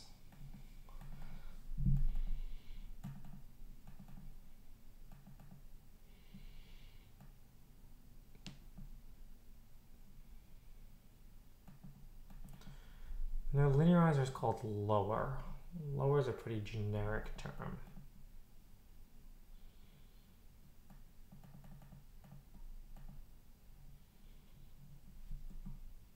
Agenda. What does the schedule part do? Our schedule does basically the same thing that their relay does. It breaks it into multiple kernels, but I think that schedule is way more like appropriate there.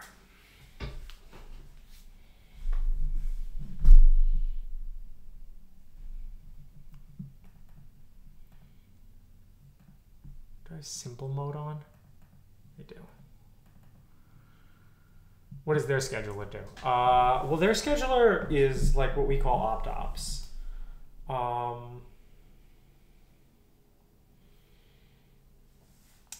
It turns ops into uops. It makes these graphs out of the other kind of graph.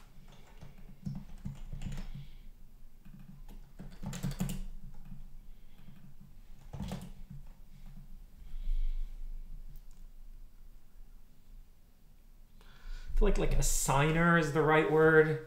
I feel like when I get the name, no, op chopper. I like the thinking, but I don't know about the op chopper.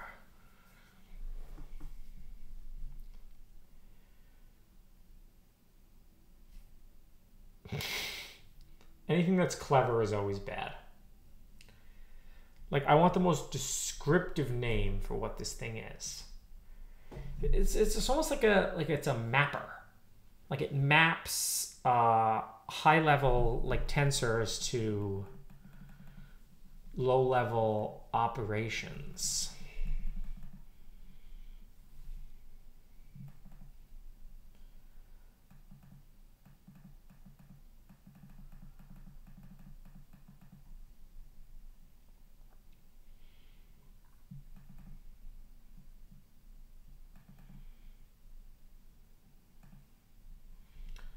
Split, tile, fuse, reorder, bind,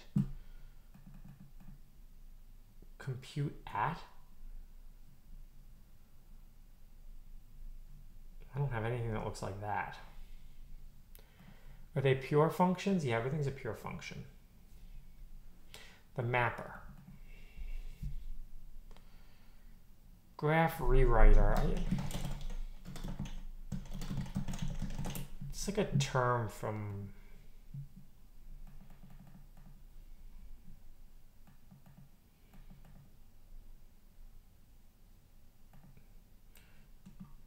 yeah. exactly what it is.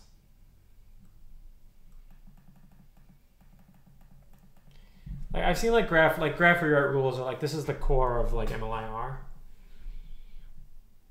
Operation handler. Alright. We're gonna take a 5-minute break. 5-minute break. Everybody think about that. And let me know what you come up with. We'll leave you on graph rewriter.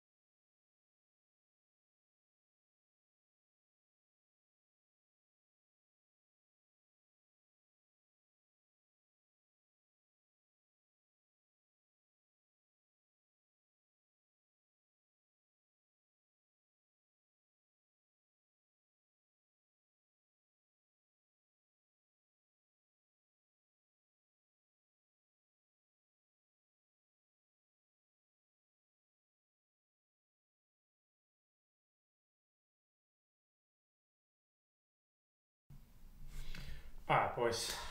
Look what came.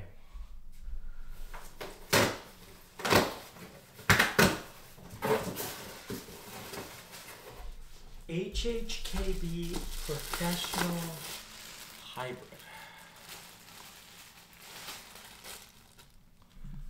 We can let the non-subscribers talk about the keyboard.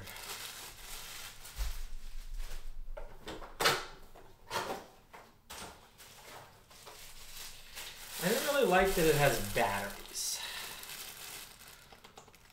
Ooh, them some nice ass keys, boy. But I don't like that it has this like battery back. Oh, really? I gotta put double A's in this shit? I got some double A's. I don't like the double A's though. I'm not happy about the whole double A situation here. If I couldn't have a rechargeable battery. HHKB professional hybrid. By the way, I cleaned my keyboards. If you follow me on Instagram, you can see when I cleaned my keyboards. The best name I could come up with was Blueprint.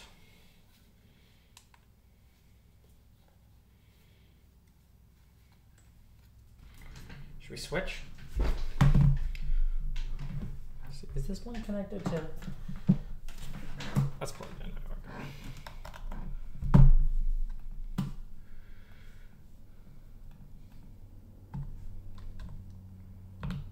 Ooh.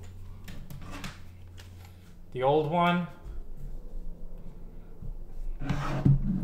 The new one with some Type S Topre switches. No, it can't go any higher.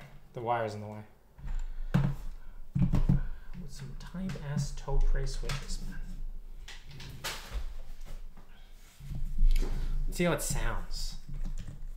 Ooh, you can't even hear it. Wait, except... No. Okay, we have to flip. Does this one have dip switches? Yeah, we have dip switches. Okay, we're gonna have to flip some dip switches. We have to flip the dip switches on this one to match this one.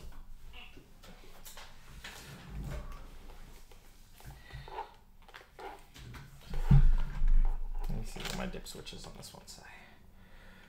Switch 2 is flipped up. Assuming they mean the same thing, or the same number of switches, we'll flip switch 2 up. Okay, switch 2 is on. See if it now behaves how I expect. We can also connect this one over Bluetooth, but I don't trust things that don't have wires, except this mouse. Ooh, yeah, ooh, that's nice. Oh, boys, it's quiet. Wait, this is the nicest keyboard I've ever used. Okay, listen to the difference. Ooh. Wait, this is the nicest keyboard I've ever used. Does anyone want to buy HHKB2s? I think we're upgrading.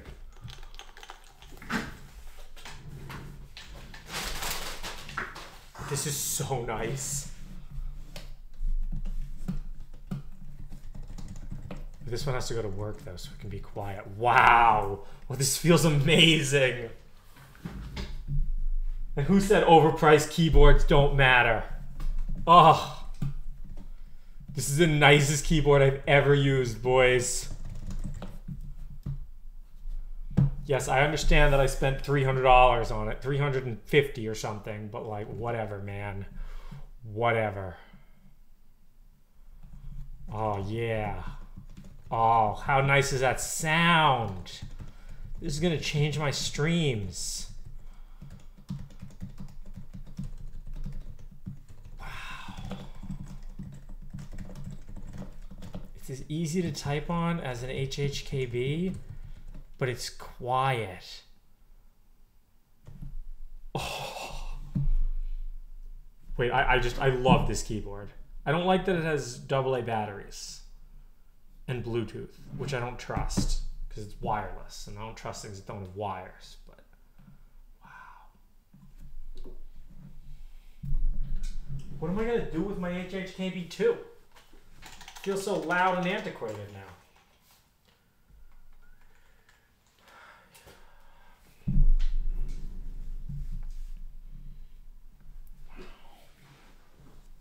I wish they sponsored me. I would. You know how many of these keyboards I probably sold?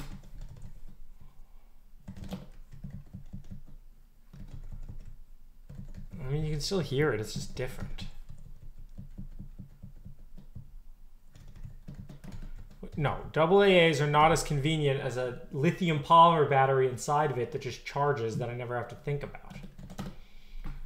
No, I'm going traveling over the next month, and I wanted to take a keyboard I could bring with me. It's a little too big to fit in my bag, but it might be worth it because it's so nice.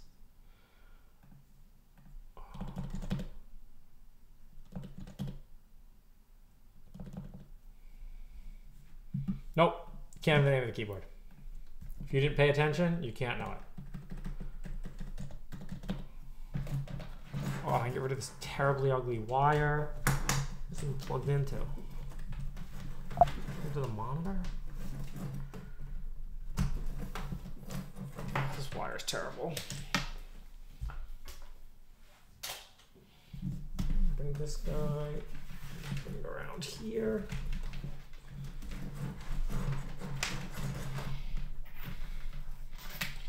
Am I going to? Finding Glory, boys. Okay. Wow, that's mad nice. Okay. So the best name I could come up with was Blueprint. Do we like it?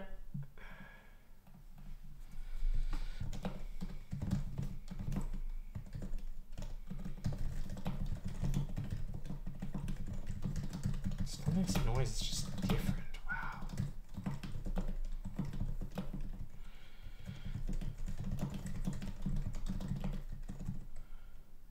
Oh, the camera's off? No, it's not. Oh, I mean like that.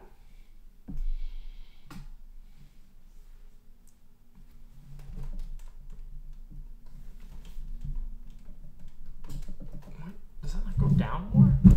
Okay, it doesn't go down more, great.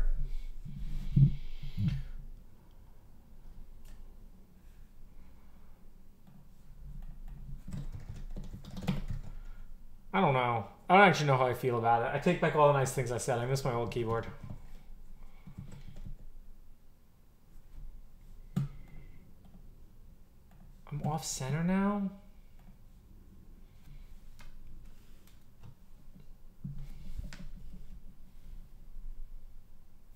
Are you happy?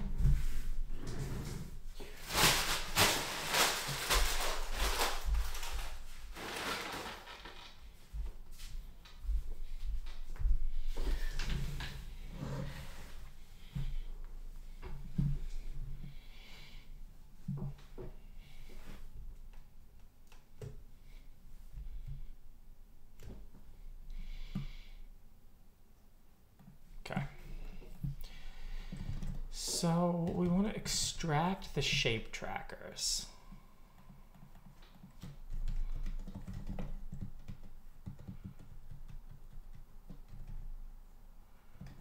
Put them in the blueprint, and that's where we do the transformations.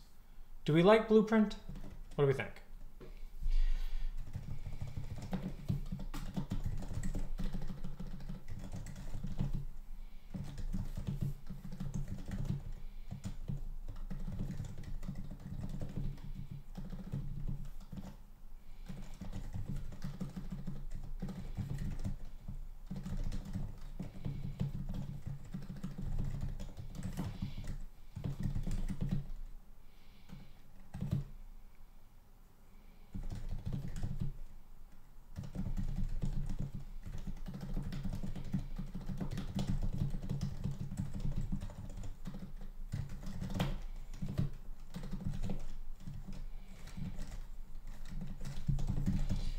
Page is really good.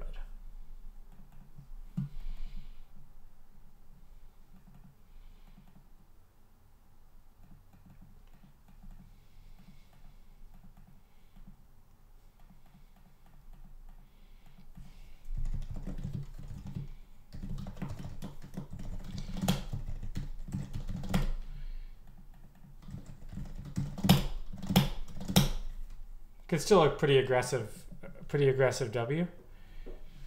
Exec planner or flattener or director. No, I like blueprint. It's not exactly the TVM schedule because it means multiple different things. Lazy op plus blueprint yields uops.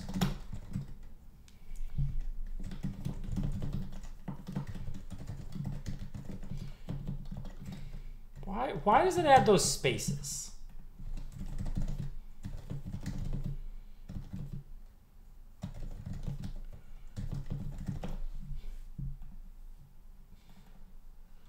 What is this? Probably a Mac only issue. There's a setting to insert periods in double spaces in the system preferences keyboard. What?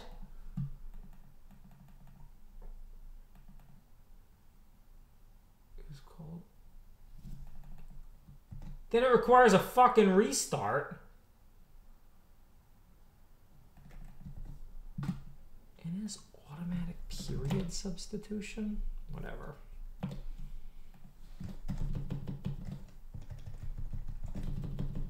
Didn't require a restart. Great. Glad it was some one-liner Mac garbage. Do we like the new sound? What do we think? So some of the old linearizer.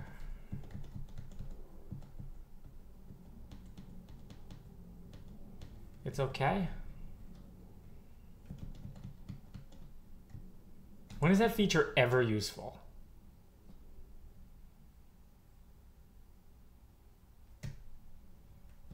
You prefer the old? Well, that sucks, because get used to the new. The future is new.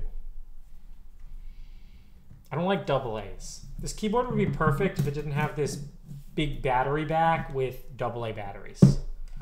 Tell them I'll pay an extra $100 if they put in a $7 rechargeable battery. It's heavier too.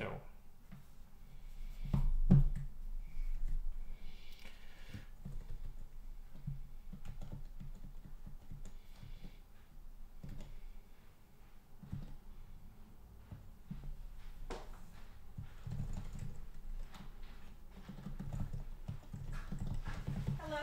Hello. Our door was open. Oh, sorry. I just went outside to get a keyboard.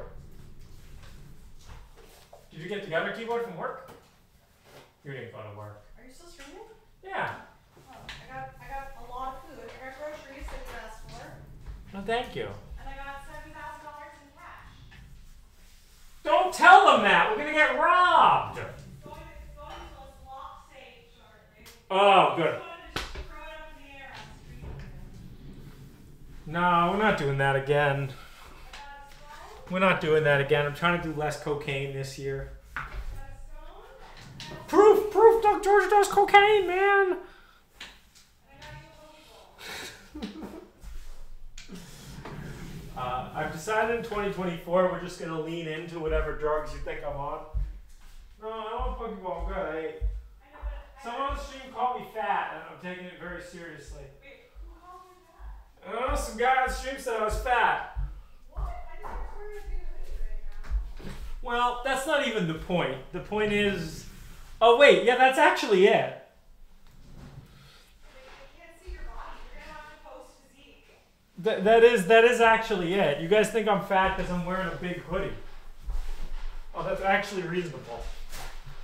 Here we go. Post physique, boys. Post physique. Pokeballs and hair when you're hungry again. Thank you. Well, I can't eat because Chad called me fat, and I'm gonna take the shirt off. No, we're not up to that yet. We're not up to that. No, we're going with light color shirts. We're going shopping later today. We're putting a big hoodie on. I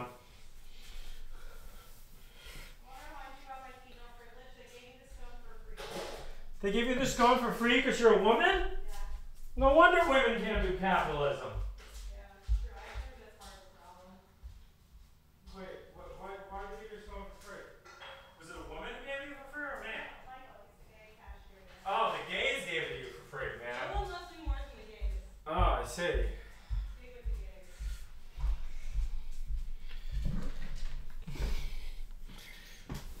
Alex would love it if we got a hot tub.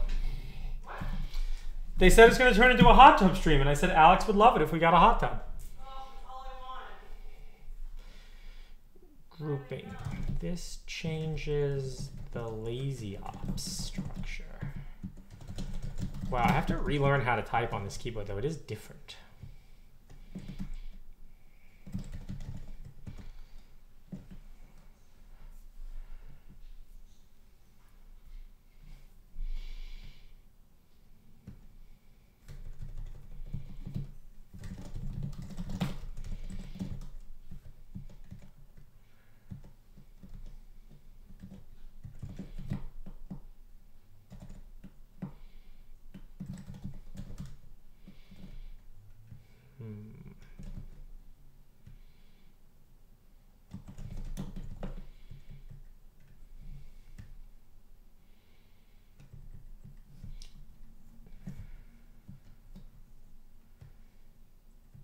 Yeah, I mean, this isn't really the right...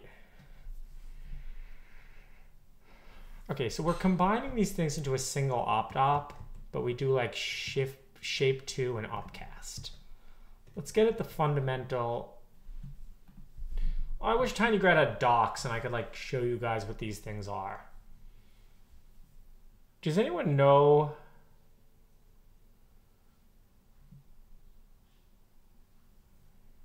Does anyone know what these things are?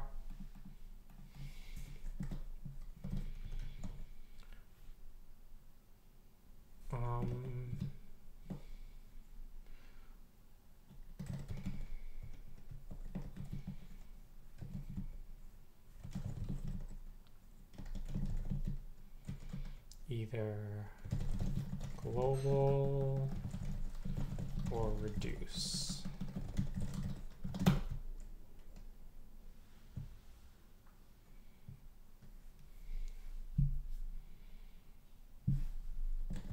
I forget.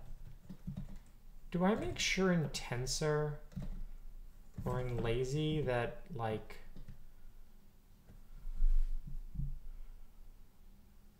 I think so. Do I reorder them somewhere? Where does it happen if I do like an outer sum? Sorry, it's not making any sense. If I have two axes and I sum the first one, where do I reorder them?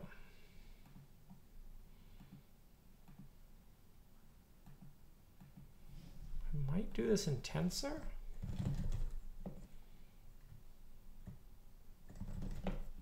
I might do this in MLOps, or I just might not do this anywhere. I might do it in linearizer.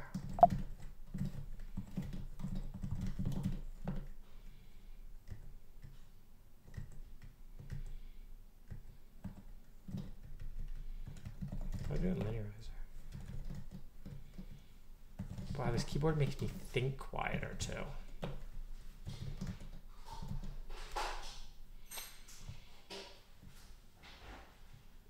Oh, here it is. Okay, remove all reduce axis to the end. They don't actually have to be moved to the end. I mean, that would be a big change in the way of thinking about it if we didn't move them to the end. All right, subscriber only chat. Please stay on topic.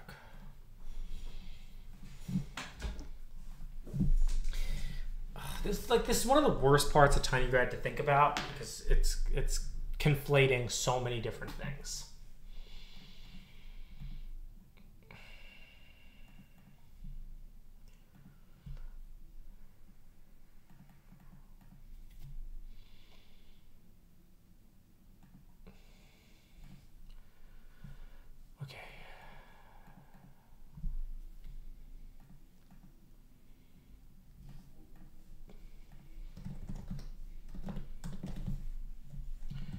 So we have output shape and full shape.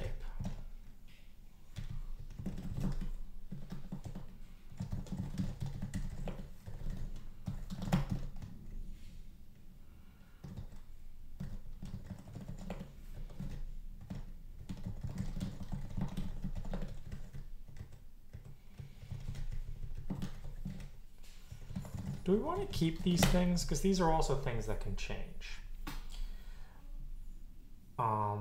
This gets into the whole spec of what lazy ops are allowed.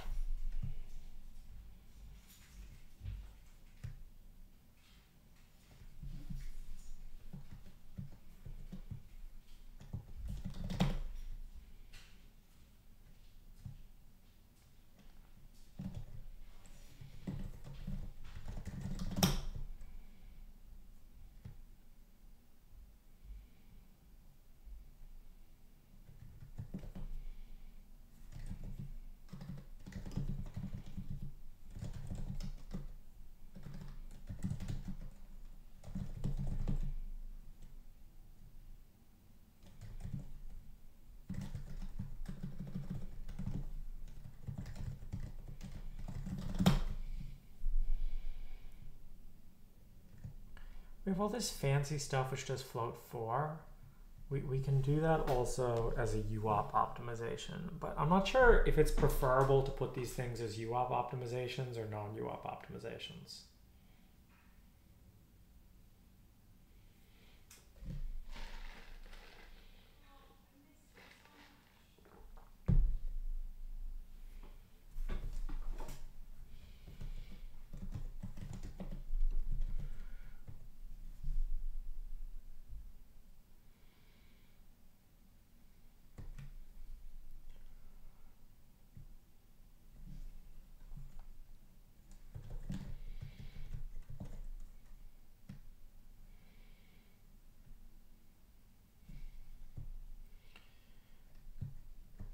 Buffer, const buffer, local buffer.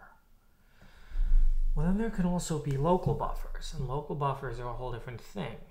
So mem buffers are backed by memory, but local buffers exist only in one instantiation of the kernel. Like local buffers can exist inside of loops.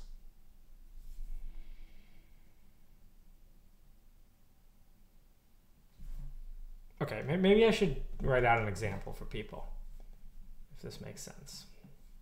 So if we're doing like a reduce, if we're doing like a matrix multiply, right?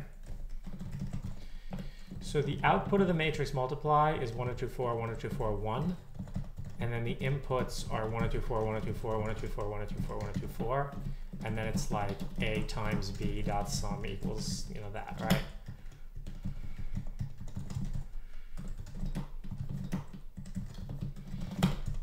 So does that make sense? Like those are the shapes. Now these are actually expanded, and like this axis and this axis have stride 0, but that's not really important.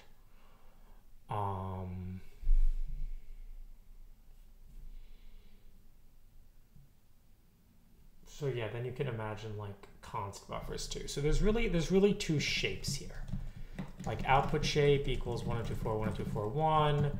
Full shape equals 1, 2, 4, 1, 2, 4, 1, 2, 4. Wow, I love this. It's just so pleasant to do that. Keep my APM high. Okay. And then we can do things like, let's say we want to like do an example like unroll. So this is an inner loop here, but we can like unroll the loop to something like this. Bye. And that works out the same, but then those will be loaded as special things. Now usually you want to also do upcast. So we could do like an upcast of like axis equals 0. And upcast is going to do this. The problem is, like, right now I'm making assumptions about how I assign the axes. Like, so then this axis here is global. This axis is up. This axis is global. This axis is reduce. and this axis is up as well. Does that make sense? Do these transformations make sense? So this is all like as part of the blueprint.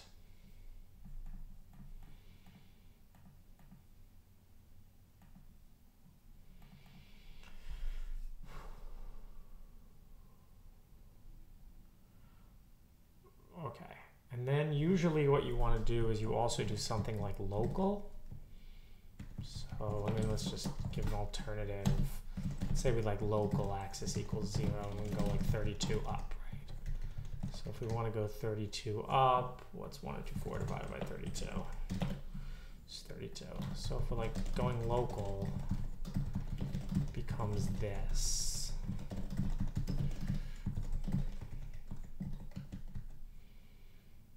And this is like global,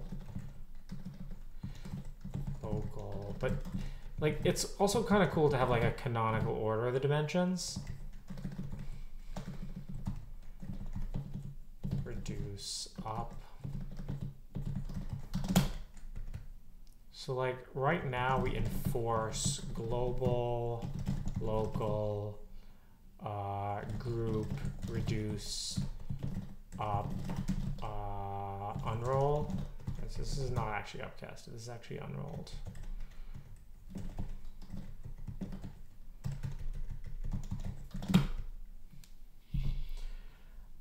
The difference between upcasted and unrolled is whether it exists in a reduce, which is just basically just loop unrolling. It's the same thing as loop unrolling. You don't have to, yeah. It's just like loop unrolling and reordering kind of.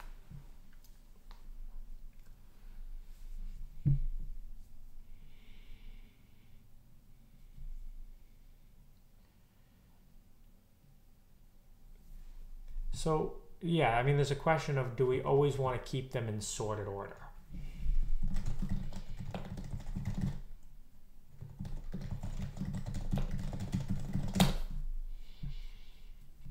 Probably yes.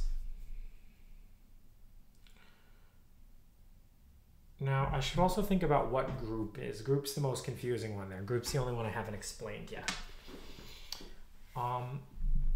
So yeah, maybe group is kind of the wrong. So I'll talk about what group is. Let's say we're doing a full reduce example. We just have like one axis and it's like, let's say 1, 2, 4. And we're doing a full reduce. So you might want to group that and do like, so I mean I can just split that into 32, 32, and then I can do like, have 32 threads do that reduce and then have like a final thread, but that requires like a local of that size, which is an intermediate. Is that stuff making any sense? Maybe I can show you one, and that'll make sense. Let's enable the real linearizer.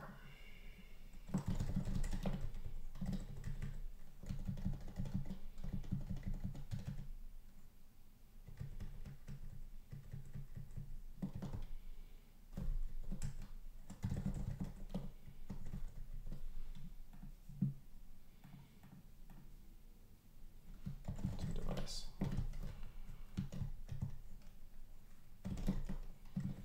Real linearizers are unable to pick up.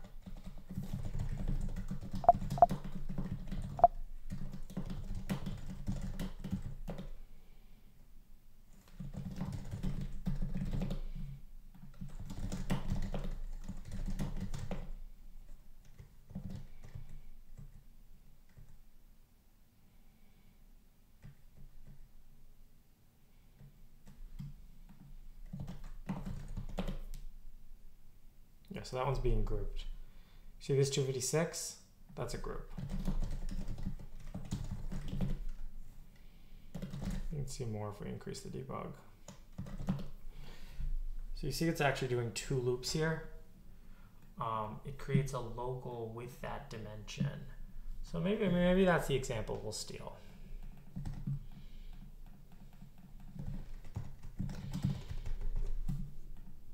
we split that into 256, 64, but actually the local has that size. And see, it does the first reduce in that loop there, and then it does the second reduce in a loop there, but only if the local IDX is correct. I'm trying to think of the more generic way to express that.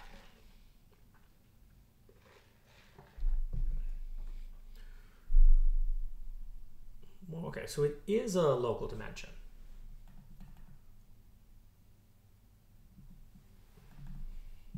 Like that definitely is a local dimension of 256. This thing doesn't have any global because it's a full reduce.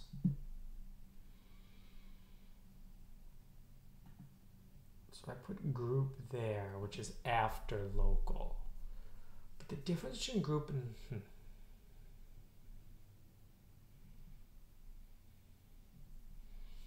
now doc strings suck. Comments I think are mostly overrated. Who's distracting me? You want to write comments? Go write comments. Go write comments and make them useful. You know, the best thing is write documentation.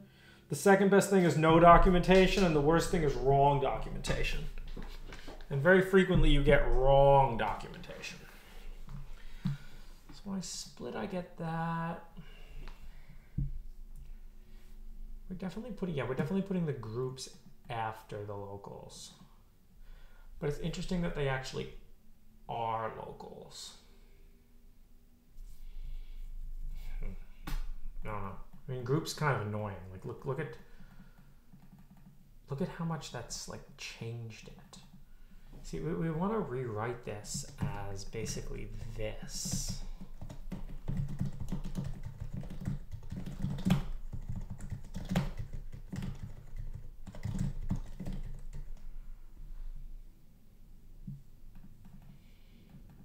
So that's not the shape.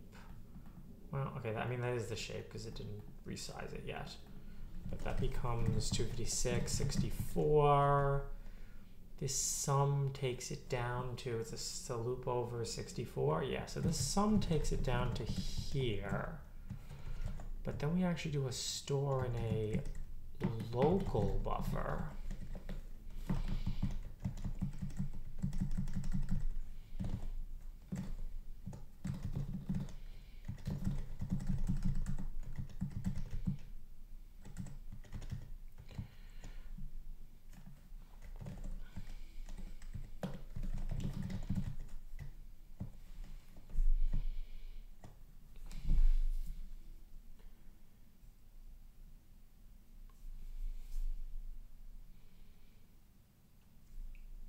Yeah, I mean, groups really are more like reduces, so that's why they go in this order.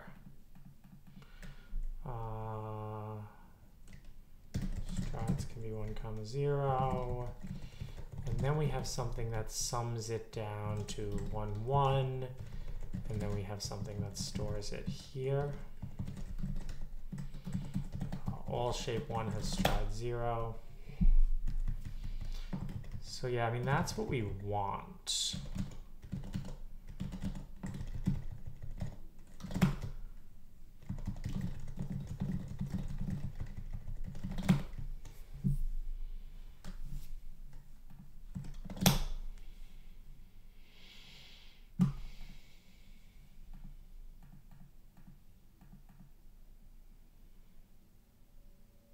No, this isn't exactly right, because then we have to also do a load from local buffer, right? And there's something like barrier here.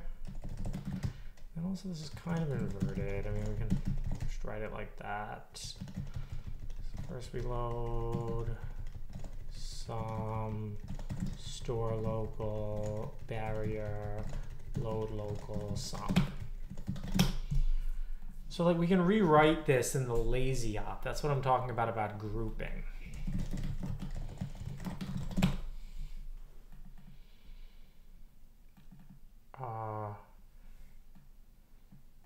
I mean, yeah, that's just, so that's like an intermediate shape, which is somewhere between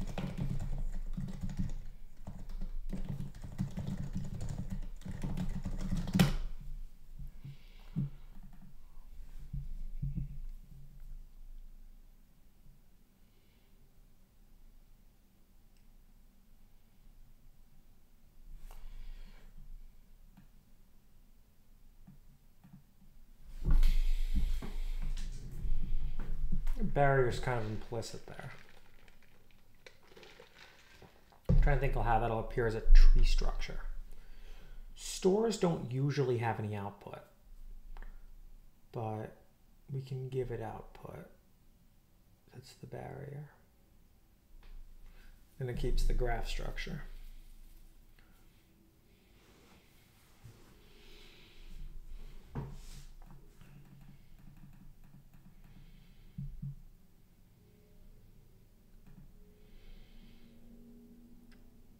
So that loop is also interesting.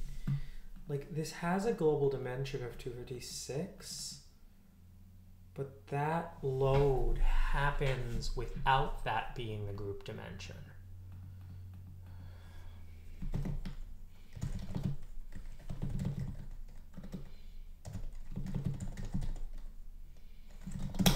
Becomes a reduce. So I have the stuff that handles this in the old linearizer. Like a lot of what I'm talking about here, you can read in the old linearizer. It's just like terribly written. If you look for group for reduce.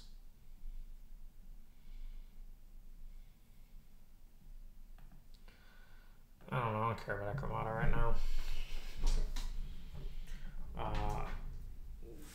Basically, if you want to join Eckromata, like, come up with a plan that you actually want to go live there for a week. I'll text you the address. Like, I don't know. It's just no one's serious about that, and they end up wanting, like, basically a manager. They want to be given structure, and I don't have time to give people structure. Like, I don't care enough. I kind of give people structure for this project, but even that, you spend a lot of time giving people structure, and you don't always get that much out of it. That's the classic, like, well, I can do it myself, but then it doesn't scale, blah, blah, blah, blah, blah. We're back on management garbage. You might be experienced. I don't actually think that's the problem. So I'm so happy that someone finally applied to Hammer for the one job I wanted. So if you notice, there was a lot of people tried to apply to Hammer, and there is only one job that we were actually seeking, which was founder. And fortunately, you know, you can go try Hammer right now on Perplexity. I take zero credit for it. I'm not like saying that. I'm just saying like I want this to exist. You know what I mean? So the same problem comes in with Eckromata, and I don't know which email is yours specifically, but I got a bunch of emails about it. You know, again, I can rate them on a spectrum of clownishness, but the real problem is it's my fault, and like I don't have the. I'm not like managing this right now. I'm not like putting a structure into place. I don't really like doing that, and like the land has so little upside. Like what's the actual upside to building that? You know, none. I'm waiting for I think what I really want is Eckromata is going to work. So, yeah, I don't know. I'm not actually really hiring. You can take over responsibility. I mean, okay, so no, just an email. What do you actually want to do? You want to come out here and do what? You want to get paid, or you just want to live on the land, right? You want to get paid? How is it going to be returned, right? Do I have time to actually vet if you are capable of doing this? What happens if we get less return than you told me you were going to get, right? It's just like I gotta like deal with it. I gotta think through like the game theory and the incentives and you know. And then like the problem is there's all this stuff that I don't like doing. And the problem is you deal with it for a plot of land that won't actually ever be anything, right? Like if I have so much time that I'm going to put into this, why not put it into companies that are going to be billion-dollar companies maybe? I'm not trying to hate on you again. Again, I'm talking structurally about why, Eckermont is not a real thing. It's just like,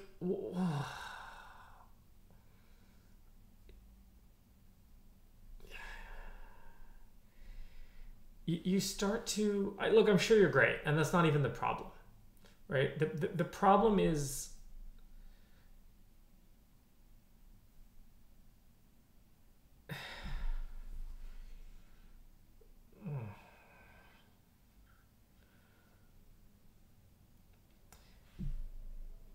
what do you think the limiting factor of growth on companies is?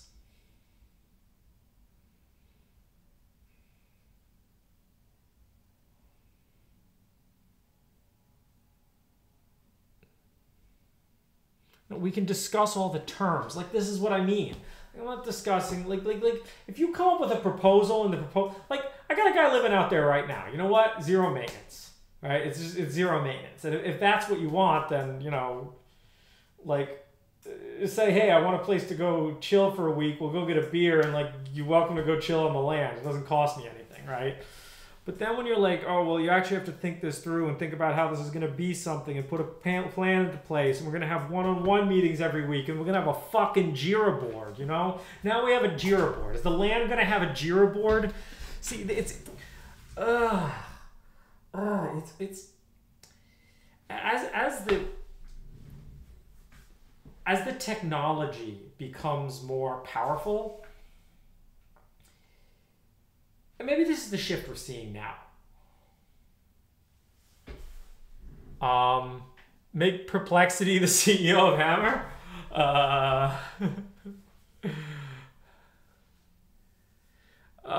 Daily meetings and syncs. Like, we just don't, we don't have any of this, right?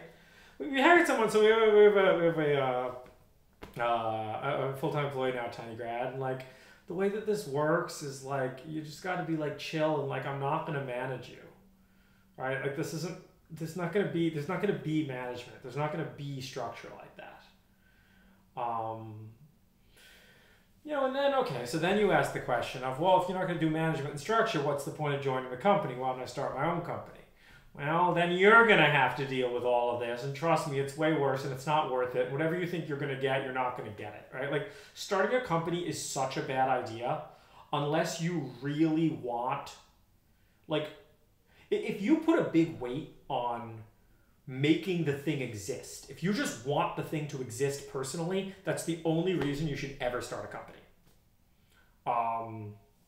It's a terrible financial choice. It's a terrible, it's just a terrible life choice. But you can potentially make something exist that doesn't exist. And the problem with the land is it's not something that you're not going to make something new exist. It's something that basically already exists. And again, it's on me for being wishy-washy about this, but I realize that I got to lie more and I got to lead people on more because that's what Elon and Sam Altman do, and they're more successful than me.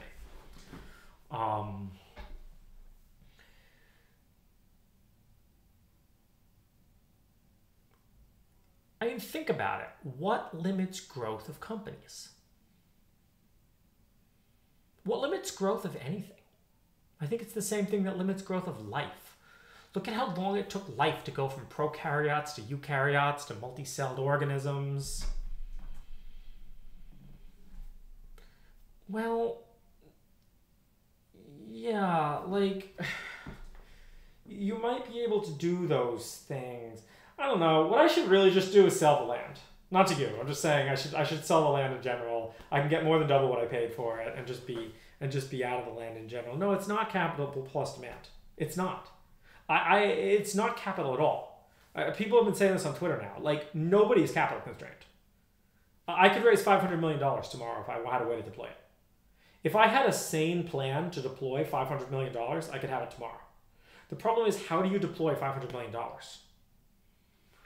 Limit is the amount of belief that the owner has. I don't think it's sure. I mean, you might have delusion at some point, right? All that's going to do, if you think the limit is the belief that the owner has, then you're going to get absolutely delusional people who own companies. And there's some delusional people who own companies, but most people who do it are not that delusional. Some are. Some are. The big ones that you like, the big ones that blow up spectacularly have completely delusional founders, and that's why we enjoy watching them. Right? That's why we enjoy watching the like Theranoses of the world, because they do have delusional founders. But again, most startup founders are not delusional. No, I don't think it's the amount of consumers of your product. What limits the actual like growth of the company? What if Kama hired 10 people tomorrow? I could get them desks, I could get them computers, I could sit them down, but then what exactly would they do? How well would they integrate into the system? And would they integrate into the system in a way that you're getting more out than you're putting in? And I think that's the limiting factor. I think that's why it took life so long to go from prokaryotes to eukaryotes to multicelled organisms. This being able to work together and get these superlinear effects, because you need superlinear effects, right? If there were just linear effects, everyone would work for themselves. The only way companies can work is when you get, there's a cool book about this called Scale that like goes into this kind of stuff, but it shifts with technology. And I'm starting to wonder if, well, look at all the tech company layoffs. Maybe that's why it's happening.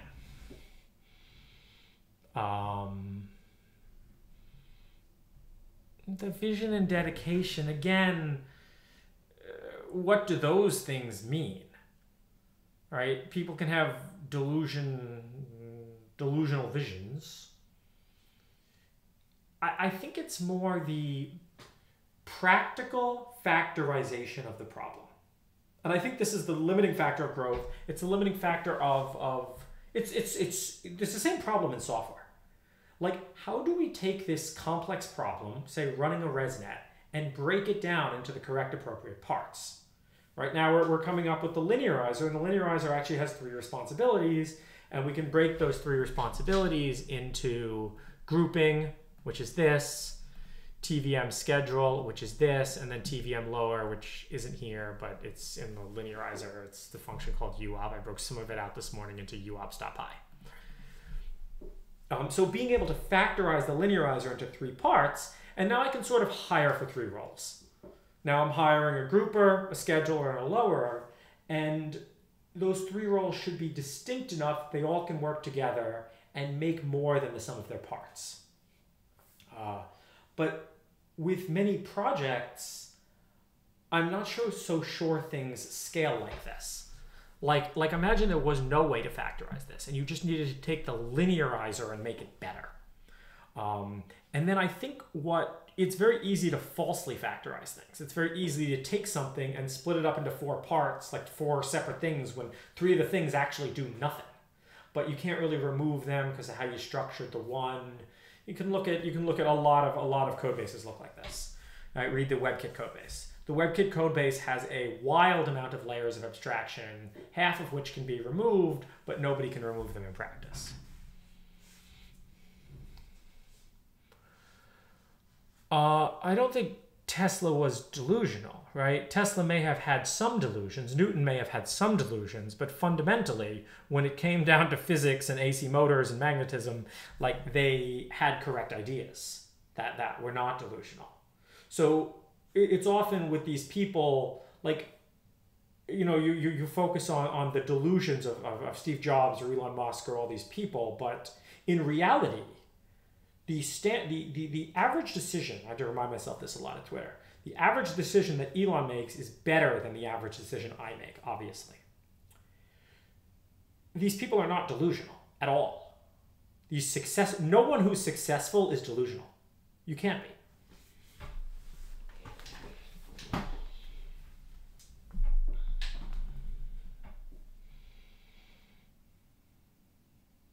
You can be delusional about certain things. You can be delusional about certain things that don't really matter.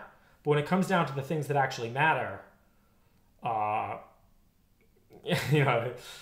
not going to give names to some people, but I know some people who love having like these wild delusional beliefs about maybe I'm like this to some extent too. Like I have some things where I'm a finitist, but when it comes down to actual practical things, I'll give you the boring answer, and that's. You could be right for the wrong reasons. Yeah, you could get lucky. You could be a one-hit wonder. But again, the people who are successful are not usually like this. The limiting factor is the amount of times it takes to get systems actually put in place and working that can manage the throughput that they need to. I think so. I have this concept called management coefficient. And putting in people with high management coefficients, but even then it's like, it's not just how many people you can manage, because somebody might think they can manage 20 people, but then their output is not 20x, right? Like you could just think about, okay, maybe even if it's sublinear, it still generally makes sense because it's super linear at some higher level. It's so interesting to think about this stuff.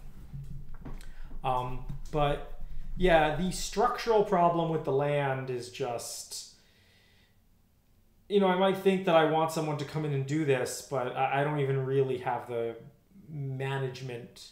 It's not that I can't do it. It's that I don't see the payout.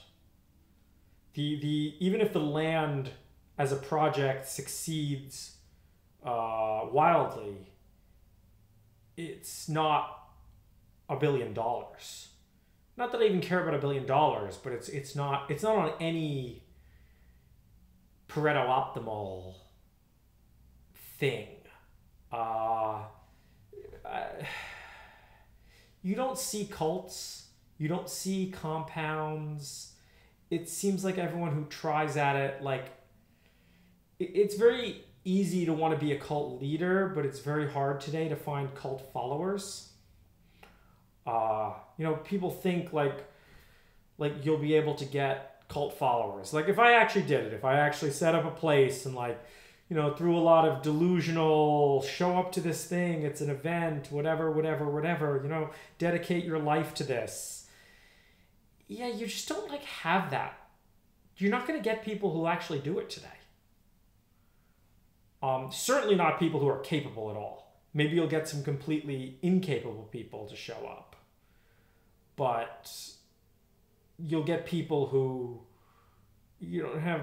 Curtis talks about thymic energy. You're going to have people who just drain the thymic energy of the place. The place can't be self-sustaining.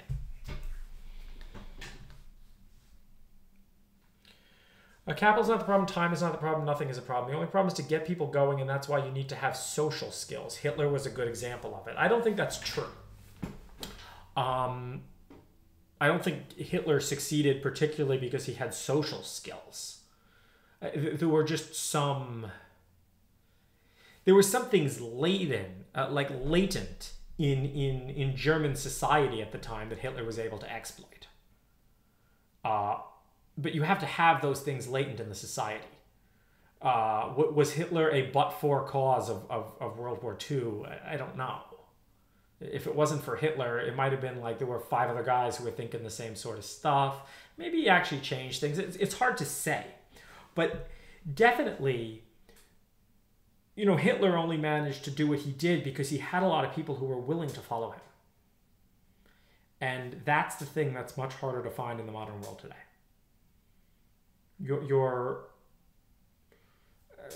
Robin Hansen, I listened to Robin Hansen talking about why the Amish shun technology. And it's not because technology is inherently bad, it's because technology exposes you to the outside world. Even something as dumb as a car. If you have a car, you're going to drive the car to people who aren't members of the Amish community, and you're going to be corrupted by their ideas. It's very hard today to build an insular sort of community like that. Something about you need in order for a cult to succeed, you need competent, willing followers, and you don't have that today. You're yet to see modern social media organize a large amount of people for revolution. I'm not sure you can. I'm not sure. We're yet to see modern dating apps create more successful pairings. It's the same problem. The amount of choice on social media, the amount of choice on dating apps actually lowers the quality of the average relationship. You're not going to get your Instagram social media cult is not going to outcompete all the other Instagram social media cults. So you get these things that are like, you get something like Black Lives Matter, which, what do you have to do to say I'm a part of Black Lives Matter? Okay, I post to Instagram Square and, you know, I go stand around and go to a block party. Cool. Like, that's the amount of, oh, there's a word for this. There's a word for, like, that's the amount of, like, buy-in you can get. But if the buy-in actually required something more complicated, it'd be much harder to find people. I've heard that, like, organizations like the Muslim Brotherhood have very high buy-in. Like, it takes a lot to become a member, which you almost don't see in the Western world today. You don't see organizations where it's some 5-year, 10-year process to become a member, to work your way up the ranks. You know, you see people that are like, I'm going to go somewhere else in 18 months and blah, blah, blah. The world's a hedonistic paradise. So yeah, I'm not so sure social media can structurally organize a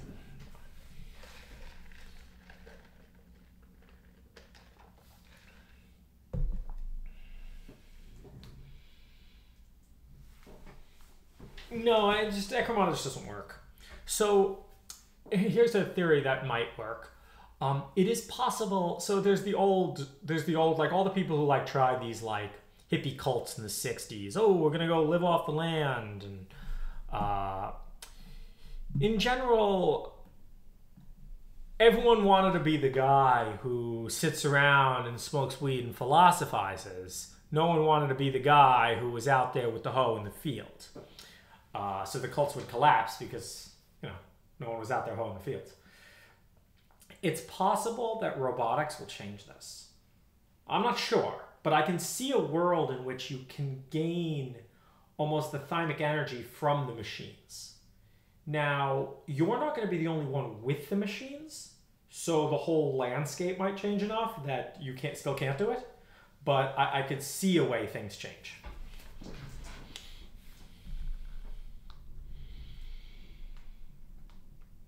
Allow me to give a couple speeches about comma, and I would gather you amazing new people.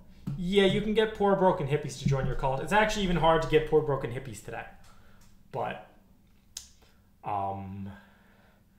you'll get people who want to take and not give back. You'll get people who want to take way more than they give back. Won't people always be cheaper than robots? No. No, the cost of human labor is going up. The cost of robotic labor is going down. They will eventually cross, and they will eventually be nowhere near each other.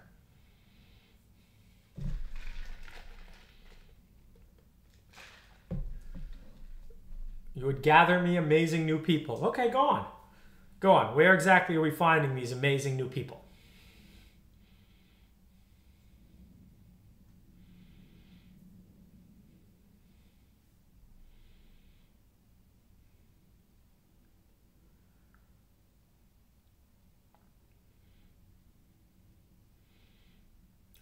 You've got a couple of acres thinking of copying the model. It doesn't work. I mean, yeah, robots are the new slaves like that, right? Like people you have to pay for their time. It's the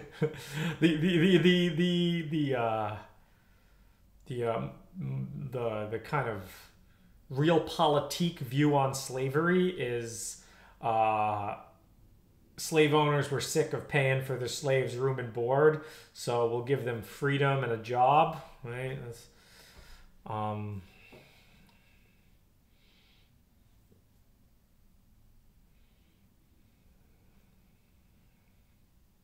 no, pay for their own house, pay for their own food. Let the capitalist system figure it out. Something I don't have to deal with. The reason I can do that is because I love the project and have the ability to make people love it. Then why aren't you doing that already?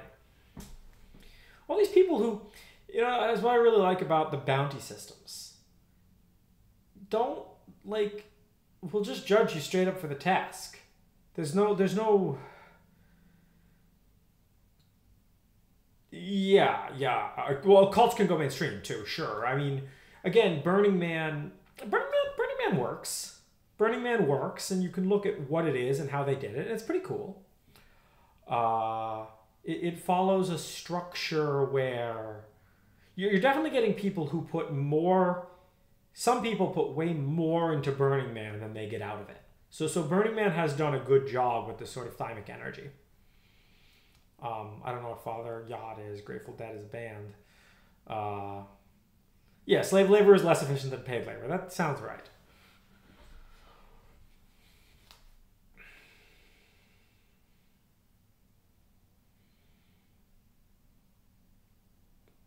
So yeah, what are the scaling laws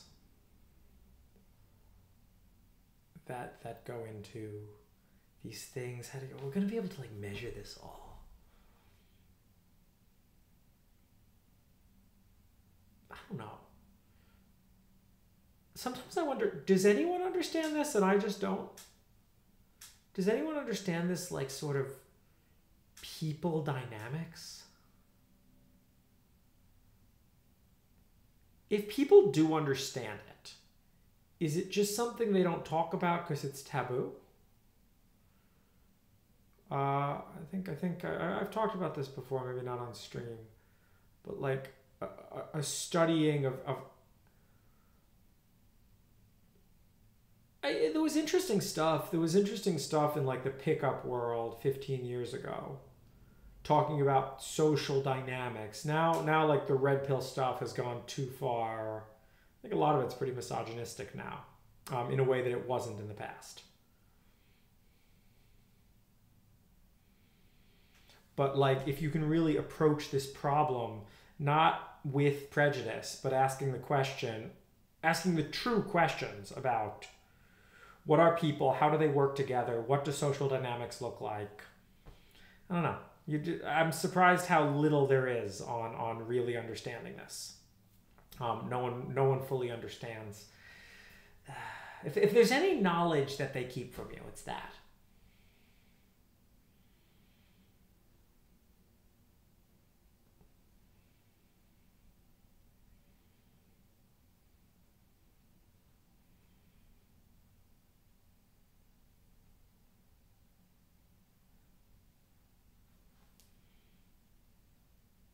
As it scales, you lose fidelity in your systems. The first guy gets good at whatever process it locked down, but as you copy him, yeah.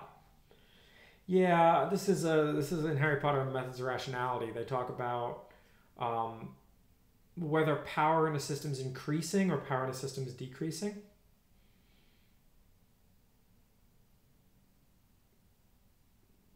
Your manager was teaching you what? Your manager was teaching you about social dynamics. I mean, there's like market dynamics. This stuff's pretty well understood.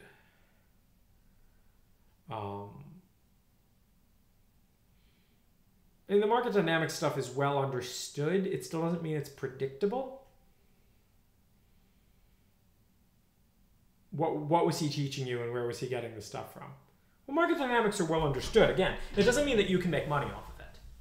But the like all these, you know, all the crypto economics has, I think, done a better job articulating it than all the past stuff.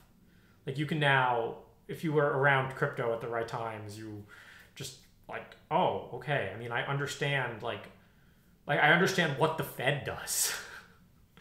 I understand, you know, how every Ponzi in every way, shape, or form, what's a Ponzi, what's not a Ponzi. Market dynamics are well understood. Again, that doesn't mean you can predict the peak of GameStop, but you can understand the causes and forces that lead to the GameStop phenomenon and the crash. You understand why there has to be a crash, but you understand why shorting tomorrow doesn't make you money. Yeah.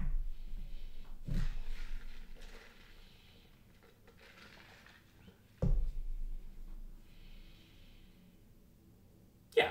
Again, the future is predictable in so much as it's the same concept as, you know, in poker, how often should you bluff? And you can work out mathematically exactly how often you should bluff in poker. And you may fully understand the Nash equilibrium of poker and still not be able to win against someone else playing the Nash equilibrium strategy. Or anybody can fully understand the dynamics of rock, paper, scissors, it doesn't mean you can win at it. Now, there may be people who play rock, paper, scissors exploitably, and you may be able to exploit them. But two people playing the Nash equilibrium strategy of rock, paper, scissors will never exploit each other, which is just, pick randomly.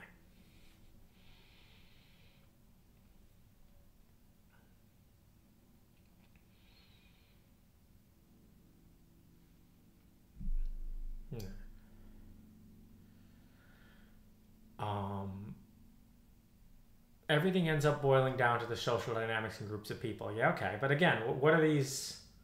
Are there books that are going to teach you this stuff? Because I found very little good stuff on the topic. And to think that it's maybe one of these sciences. Actually, the best stuff I have found about social dynamics of groups of people is economics.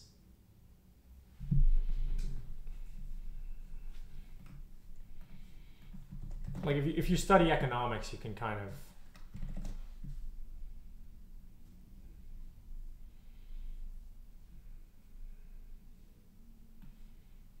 I don't know about any of this stuff.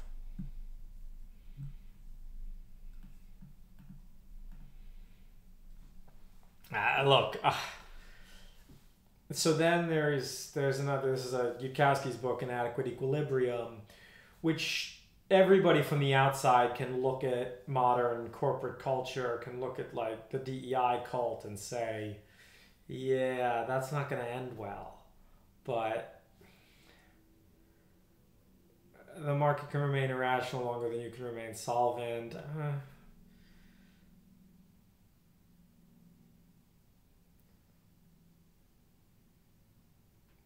If the best thing we have to understand social dynamics is the Bible stories, wow, that science really has not progressed very much in a long time. Yeah, Stoicism, yeah, go read Meditations, like, yeah, I've read this stuff. I've read the Bible, like, yes. This is the like the understanding of social dynamics that everybody has. What I'm saying is there more of a modern scientific take in this stuff? I think Robin Hanson has some of the best stuff on this. Well, yes, it is very notable that the modern social sciences are a complete sham. Again, I will take the modern social sciences seriously when they acknowledge that there are group racial differences in intelligence. Right, that is the greatest taboo. It is obviously true. When they acknowledge group differences in intelligences, I will reconsider the social sciences. But any person who does not acknowledge that is not a scientist, they're a propagandist. Right? Again, separate from whether you like that fact or whether you dislike that fact. It's a true fact about the world, and anybody who isn't, purporting to report true facts about the world is not a scientist.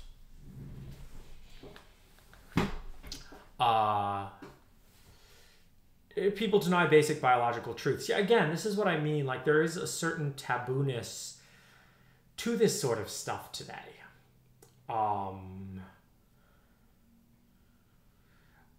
We come back to this a lot. This has been a common thing I've been thinking about. This has been a common topic on this stream. What can you change? What can't you change? How does change actually happen?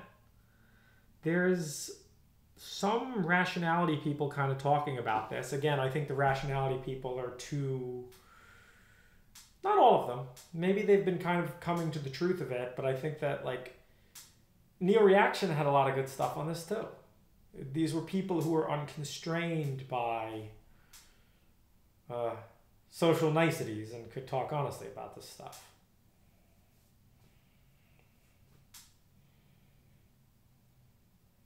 But I don't think everyone denies basic biological truths. I do think you get wrong people on both sides. You get people who get caught up in ideologies. Right? Whether your ideology is blank slateism or whether your ideology is white supremacy, both of these ideologies are ridiculous, and both of them will cause you to, believe some very false things about the world. Right? A lot of modern like leftism is based on the idea of blank slateism.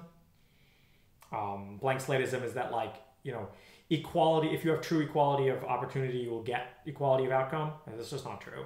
And then like white supremacy is obviously based on the, well, we start with the core axiom that white people are supreme, and then we derive everything from that. And like if your core axiom is junk, then your results are going to be junk.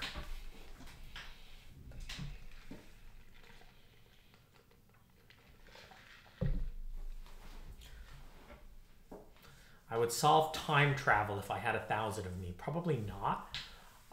There are questions about how well Mies would scale. I don't know.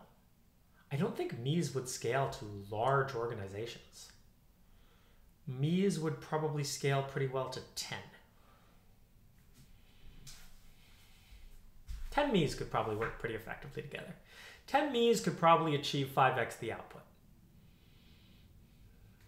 100 Mies are going to come up with the idea of decimation.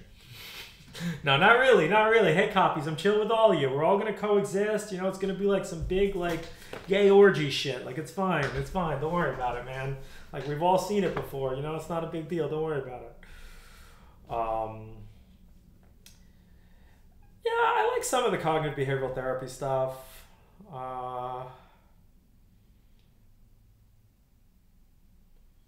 No, I don't think cloning myself would solve the world. I don't think that's true.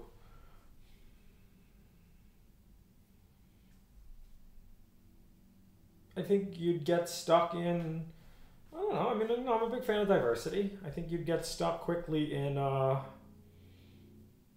local maxima. And, you know, I think I'm better than a lot of people, but I'm not better than everybody. And I'm certainly not better than everybody at everything. Have you seen me play video games?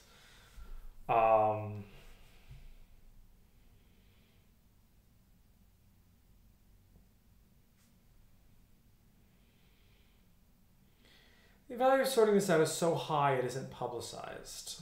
It becomes tribal knowledge in the organizations. Yeah. I mean, I guess I'm trying to think of like what I would expect the structure of it to look like.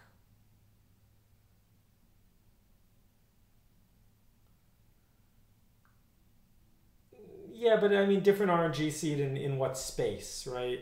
If you're doing mixture of experts models, you want diversity. You want like an extreme amount of diversity. You want as much diversity as you can get.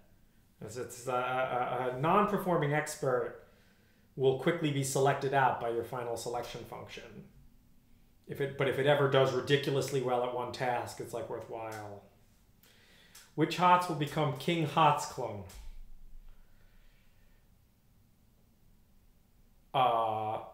Well, Tesla and Einstein existed in a world of a large amount of diversity. Again, I don't mean diversity like the modern corporate definition of it. I mean diversity in the sense of, I'm not going to say like intellectual diversity. That's like a taken word, but you know what I mean. A Rick and Morty situation, right? The Planet of Ricks.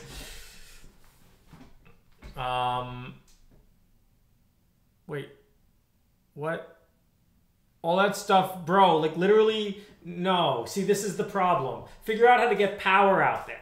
Figure out who you have to bribe at SGG&E and how we can get it done for as little as possible to get a electric wire run out there. Oh, we'll just use fucking solar. See, that is why you're not serious. That right there is why you're not serious, and you haven't thought about this enough. Right? Solar sounds great. Oh, great, we can buy the solar system. We can put it up. Dude, I'll tell you what's going to happen. Junkies, bro. Yeah, you live on solar, that's great, and you spend your whole life out there guarding it against junkies, and it doesn't build value over time. I understand that you can build it, but this isn't the problem, right? This is the exact same problem. Look, see, this is what I mean. Like, who I want to hand this to is, and this is, then, you know, you start to think about this more, and you start to understand why the world looks the way it does. You start to realize who I really want to hand this off to is like a corporate property developer, right? Why it fails from the junkies? Because the junkies come jack your fucking solar panels, man. They walk up there, they steal your solar panel, and then they're like, oh, we have a solar panel for sale. Do you want to buy it so I can buy heroin?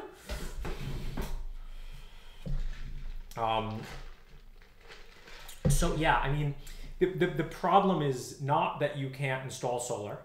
The problem is solar doesn't build long-term equity. Like, solar panels are a depreciating asset. Solar panels require a ton more maintenance. But if I could get the land on grid power, the grid then will maintain it. And that builds equity on the land.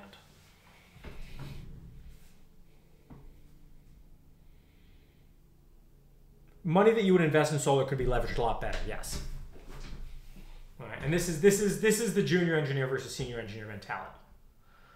You think, oh, I could just write that. Oh, I could just make that work. Yes, but at what cost?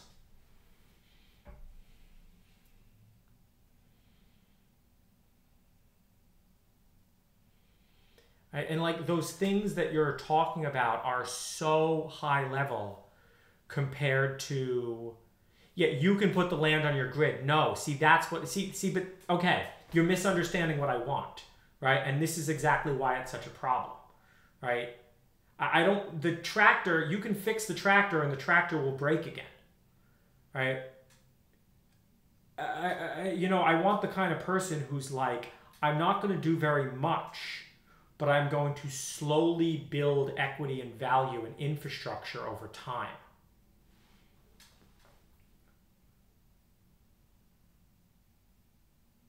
The truth is, why would you probably even own a tractor? And then you get into like, the World Economic Forum has it right. I want to own nothing and eat the bugs and rent everything, right? You really do as an individual. 123 acres. Yeah, no, I mean, the kind of person, I've like, yeah. It's not the kind of person, and I said it wrong, right? I wrote that Ekromata website a long time ago. It's not the kind of person who lives off grid. It's the kind of person who, look, I manage 4 fake wineries. We make most of our money off of weddings. I work with these 3 companies. Here's what it's going to cost you. Here's a 5-year projection of your returns. Like, that's what I want. I want the most, like, boring corporate event planner type to come in, and they are the kind of person who will make the land, who will build equity in the land.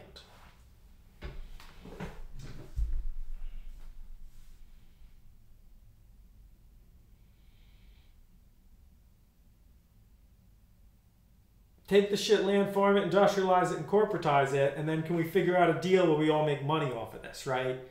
Like, I'm fine with you build equity in the land. I'm fine with you taking all the profits while you're building equity in it. And that's kind of like, yeah, like I want to be an investor in the land, not actually like a manager in the land. The land is about 20 of the acres are flat. Yeah, fake winery, right? Like this is what you do, right? Like press a few grapes, whatever. Oh yeah, look, there's some grapevines down there. Yeah, we got a caterer we work with. Yeah, look, we got a all you can drink area over here, right? Like it's just you know, a destination wedding, man. You love the woods, nature, the stars. There we go. Yeah, pay $300 a night for accommodations that are worse than a Motel 6. Hell yeah. Catalina wine mixer, now we're talking, right? Like this is, sorry, but like,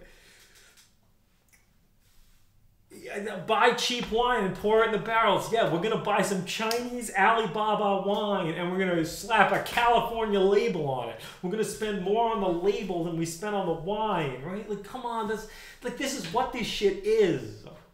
And if you don't do it like that, you just lose. You can try agriculture. You know, go watch Clarkson's Farm if you want to try agriculture. Like, that shit's funny. They get the picture with the water, with the sunset. Yeah, it's a beautiful lake you can see from it. Oh, it's really nice land. See, you hate that you understand it, but you don't want to do it. Exactly.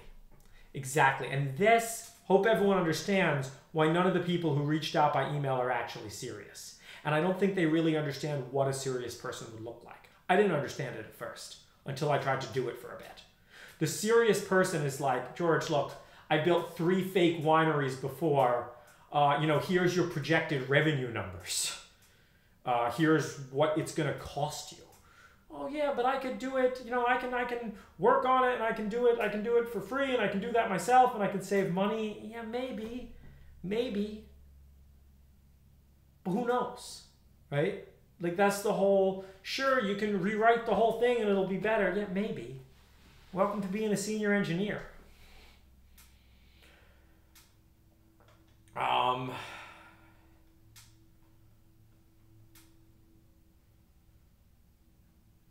Explosive range. No, probably the. So look, I got a guy working out there now. Again, it comes down to one of the best like low entry businesses you could probably get into is horse boarding.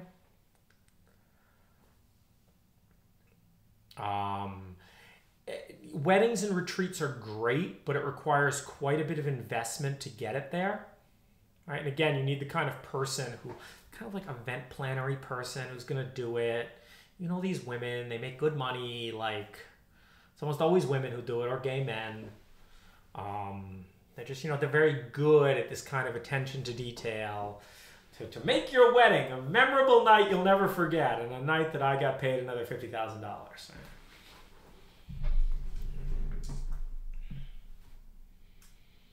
Sorry, I thought you wanted to make it a wholesome place for actual living people. Don't you have everything else to make money? Wrong. See, this is the wrong mentality. You will never succeed with the first mentality. The first mentality is commie shit, right? And the truth about commie shit is it doesn't work. You'll be living in the dirt, while the thing to make money is like, all right, cool. We got grid power. You know, it's well water, but the well's cleaned up nicely. I installed this filtration system buried underground so the junkies can't get to it. Shit, maybe I even want grid water, you know? Like, can I get grid water? Explosive range, someone's gonna throw a grenade and like leave it, and then someone's gonna be digging through the things and the grenade's gonna blow up, and then I got a lawsuit. You know, you gotta think of the downside risk here. We live in capitalism, but not only do we live in capitalism, capitalism is good. Capitalism is why we don't live in caves. Yeah. It's good. Let's tell me take the unbreakable vow of not being evil, right? See, but like you won't make it a wholesome place for like you. Like I don't know how better to describe it. I don't know how better to describe it from every time that I thought I could buck market trends, I can't. The amount of difficulty it is to swim upstream on anything, you better choose exactly what you're swimming upstream on and make that your entire dedication. And a good place to not swim upstream is on electrical power. Don't just connect to the grid like everybody else.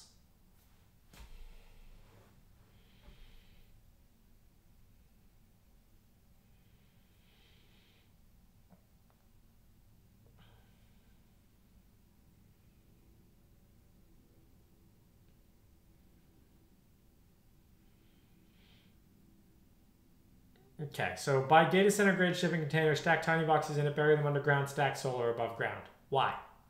Why don't I use a colo? Why don't I just stick them in an off-the-shelf colo?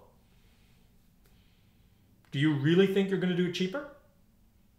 Put a spreadsheet together. How does this compare with a colo?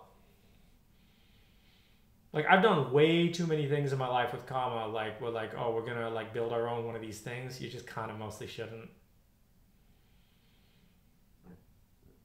Yeah, this is what I mean. You want to convert 120 acres of mostly rocky land into an income source. Yeah, I know it's not an easy task, right? And then this comes into like why I'm like, well, fuck this, man. Like, what's the most income it's actually going to bring me? Let's build a fab out there. Wow, that sounds like, you know, again, you know, like the hard water clogged up my $20 million lithography shit, and like, oh, I should have just built this in an office park. And then you understand why everything's in office parks, and you just start to understand why the world looks the way it does.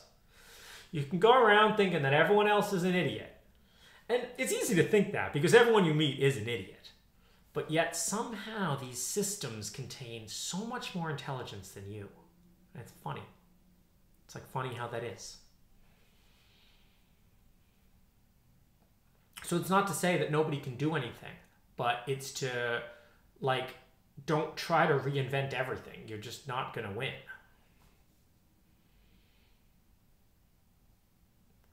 Hire 100 engineers for Tiny Corp and name it Tinyland.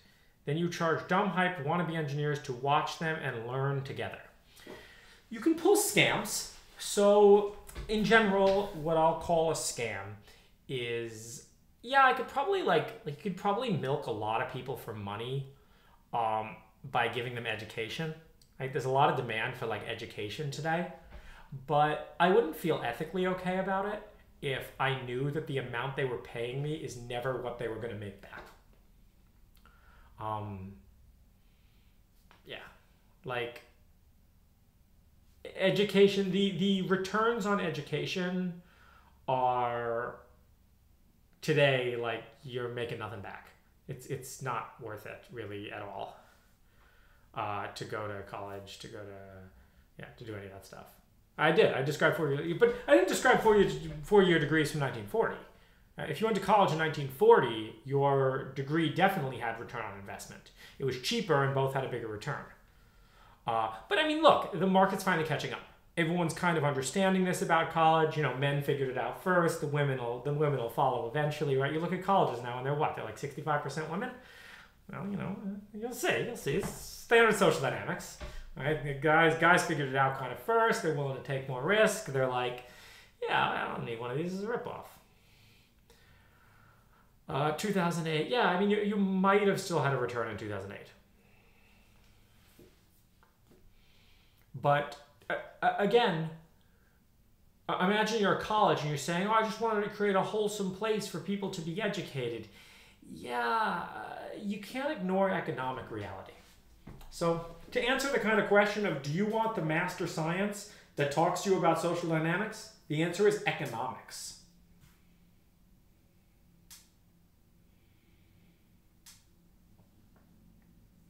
But school cost you $24K and you made $50K in your first job.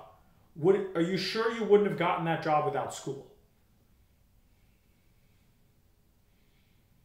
And if it's $24K for 4 years, that's just not that much money. If it's $60K a year, like these modern 4-year colleges, well, all right, now you got to make $240K, and that's usually loans that have interest rates are high, so on and so forth. Oh, the Line City? I'm excited about the Line City.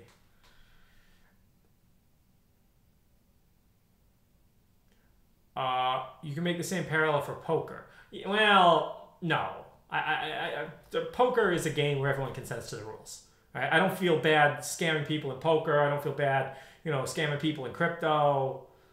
George scammed people with GPs. Not scamming like that, but like I don't feel bad. Look, I'm gonna buy low, wait till it gets up, and then dump on people, right? Like fundamentally, that's a Veronica Mars line. You don't dump your stock, you sell it. Sell it. I don't feel bad. Like everyone who opts into that system, everyone who opts into a system of buying and selling shitcoins consents. Everyone who sits down at the poker table consents, right? You consent to the fact that you're playing a game, and at that point, well, hey, someone's got to win and someone's got to lose, and I don't like losing. But no, I mean, I don't feel that it's ethical to do for things like education because you're not really consenting to a game. You don't really have consent from people.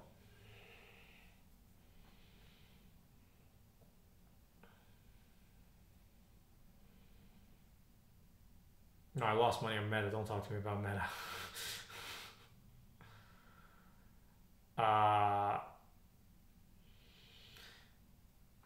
The land is 30 minutes from San Diego. It's very close.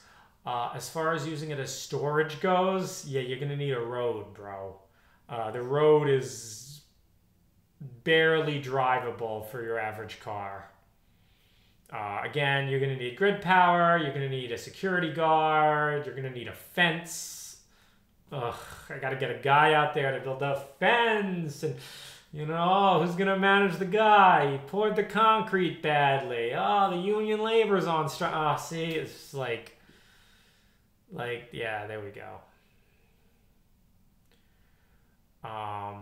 Okay, so you paid 24K for somebody to keep you on track. Yeah, maybe 24K is, again, 24K for 4 years. That's not that bad, right? You're not gonna even get, you're not gonna even get cheap. But again, 60K a year. Shit, I could pay a full-time, like, live-in, like, whatever.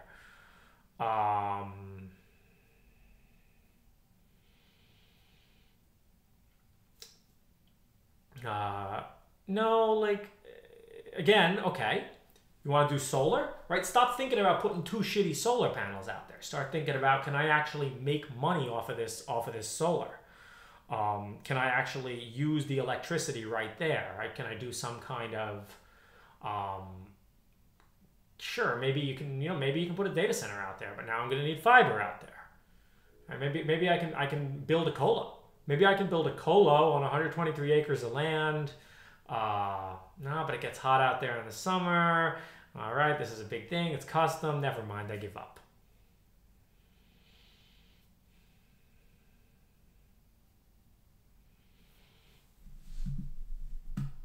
All right, we'll let non-subscribers talk for a little bit, and then I think that's today's stream. Sorry, we didn't really write much code. We thought about it. We called it Blueprint. Realized that it's going to be a lot more work, and then we just talked about a lot of work. Batteries have come way down in price. There's this, like, people are, like, looking at, like, the S-curve of batteries, and it's just getting started. It's really cool. Shout out to Big Pump Signal. 10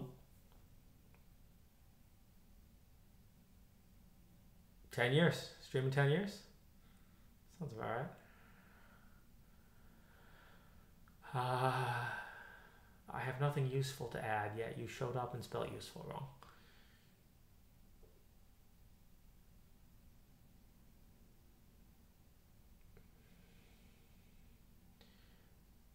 Uncle Ted already tried Ecromata. Not really. He didn't scale it. He was he had a very different kind of, he had a much more, I don't know, much more pessimistic view on the future. I'm not that pessimistic about the future. Somewhere in the middle. Could go well, could go badly. Real social dynamics. Tyler Durden, yeah. Wait, the blueprint. Maybe that's why I was trying to think about it. Isn't that? Didn't he write like a thing called the blueprint? Sell the land. All your considerations are already priced in. Exactly. Now that's some good advice. That's some good advice right there. That's the thing. The market's, whatever you're thinking, the market's already priced it in. The market is so much smarter than you. Bow down before the holy market. Yeah. It's so hard to beat the market. Maybe this is why everyone hates capitalism.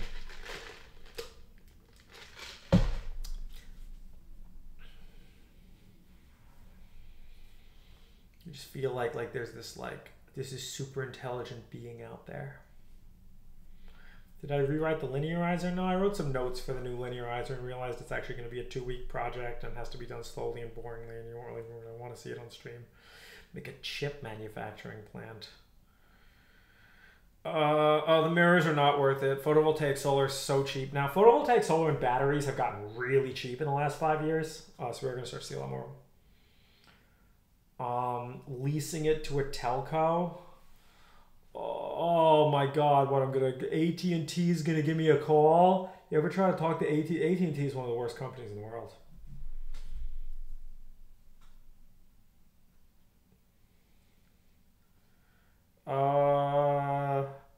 No, I don't think Clones of Myself would ever be like a gay event planner. I mean, I don't think Clones of Myself would be gay.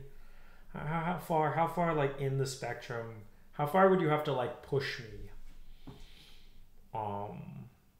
Yeah, it's just like, it's I'm just not. I mean, it depends when these like clones started, right? If these clones were like, I don't know, I mean, then you're just in the whatever identical twins have on correlations, and gay for yourself, man. Everyone who jerks off is gay for themselves. Would be 5 times more intelligence, way better than 10 clones, man. So like you're asking me the question, do you want 10 cores or do you want one core that's 5x faster? You want one core that's 5x faster.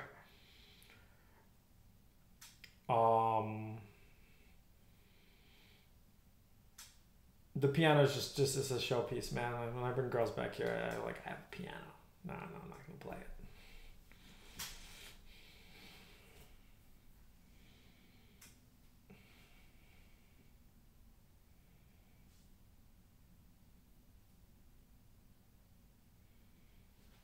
Make a tiny box factory? We're building a tiny box factory. We're building a tiny box factory right now. We're just not building it where there's no power and dirt everywhere.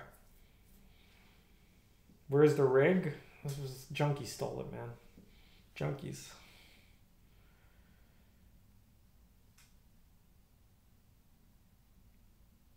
What was the last stupid question? That's a stupid question.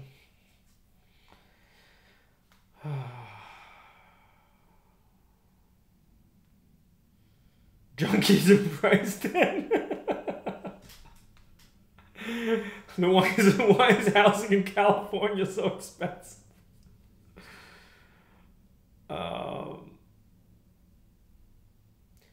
My aim's not money, okay? To deny capitalist reality is to deny reality.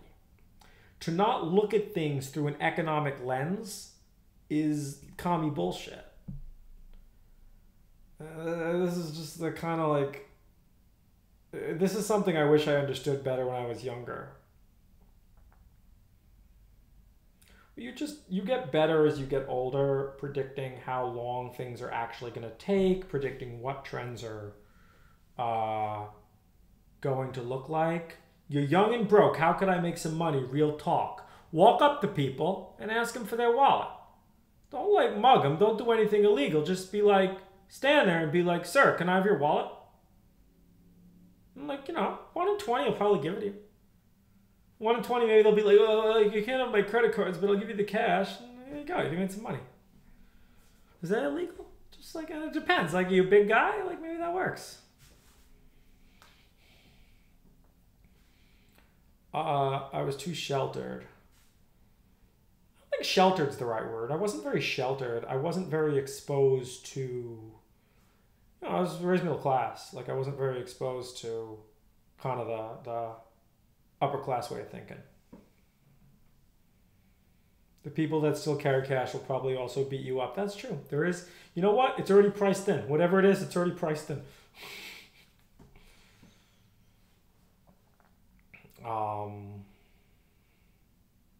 Canadian theft. Just very politely. Sir, can I have your wallet, sir? You want my wallet, eh?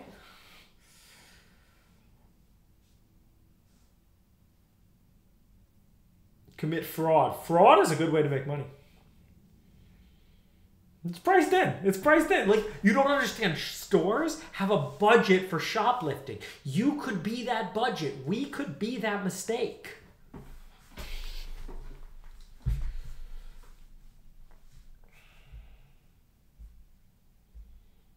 We could be that mistake.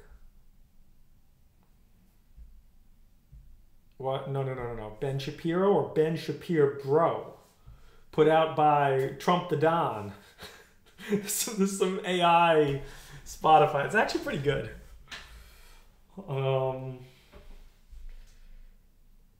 Wait, it's not actually Shapiro. There's like it's like Ben Shapiro Bro. Shapiro Bro. Trump the Don.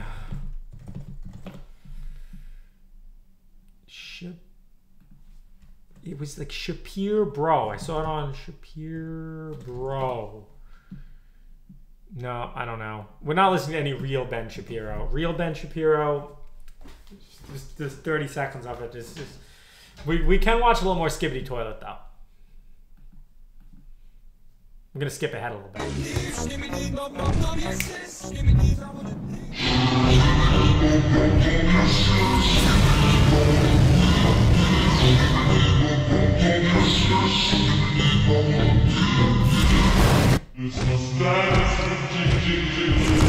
Like if you haven't watched Skibidi Toilet,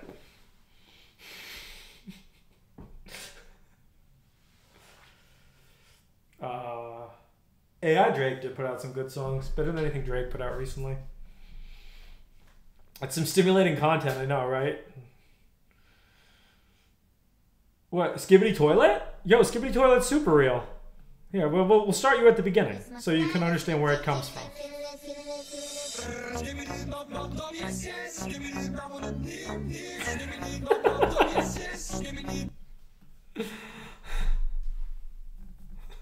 Skibidi Toilet is worse than you think. It brainwashes children, man. The kids aren't okay. They got their ears messed up from the damn rap music.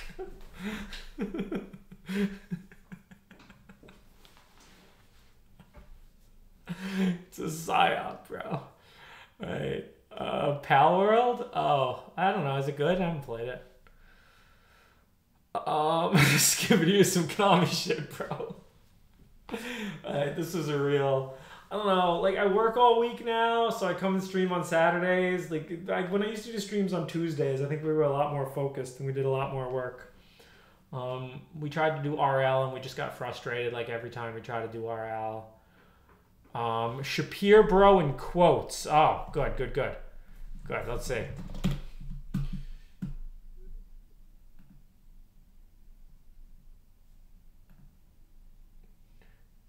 Leftist tears. Oh wait, we can't listen to it. Leftist tears. They have to put it on YouTube too. Oh, he did a. Oh, is this actually?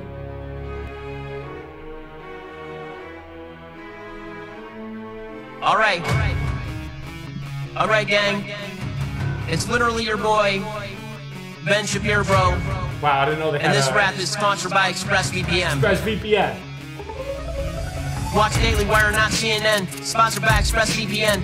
Literally, my first rap is better than Megan Thee Stallion. Shout out to Michael Knowles, Matt Walsh, show me what it do. Candace Owens getting on my nerves with his family. She's a part of the crew. Destroying these woke college kids, not on Shabbat. Shout out to the Jews. Yeah.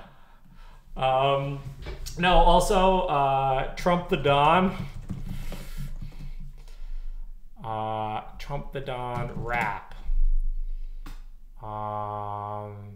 Here we go. Trump the Don. Back at it again. This time in the countryside. Shout out Jason Aldean, Morgan Wallen, and Dana White. I could have just retired in peace. I could have been golfing with my niece. I could have been chilling on the beach. But I got too much love for the streets. Hey, let's make America great. For every religion and race. Yeah, men don't have a vagina. The radical left works for China. He rhymed China and vagina, you know, it's just pretty,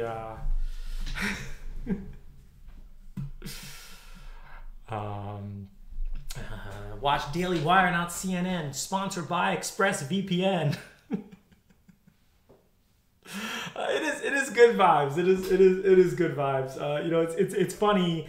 You think like 10 years ago, I remember like my president is black, my Lambo's blue, and I'd be goddamned if my rims ain't too. Remember that? It's like they were making like Obama rap songs, and now they're making like Trump rap songs. Like it's just funny, man. It's just funny. All right. The name Donald Trump has been mentioned, so that means it is the end of the stream. Thank you everybody for watching today. I appreciate all of you, except for some of you who derail and cause trouble. Look, don't go to college, man. Look, I'm just saying, don't go to college, and whatever you do, don't let Sam Altman scan your eyeballs. Good night, everybody. Good morning, good afternoon, happy Saturday.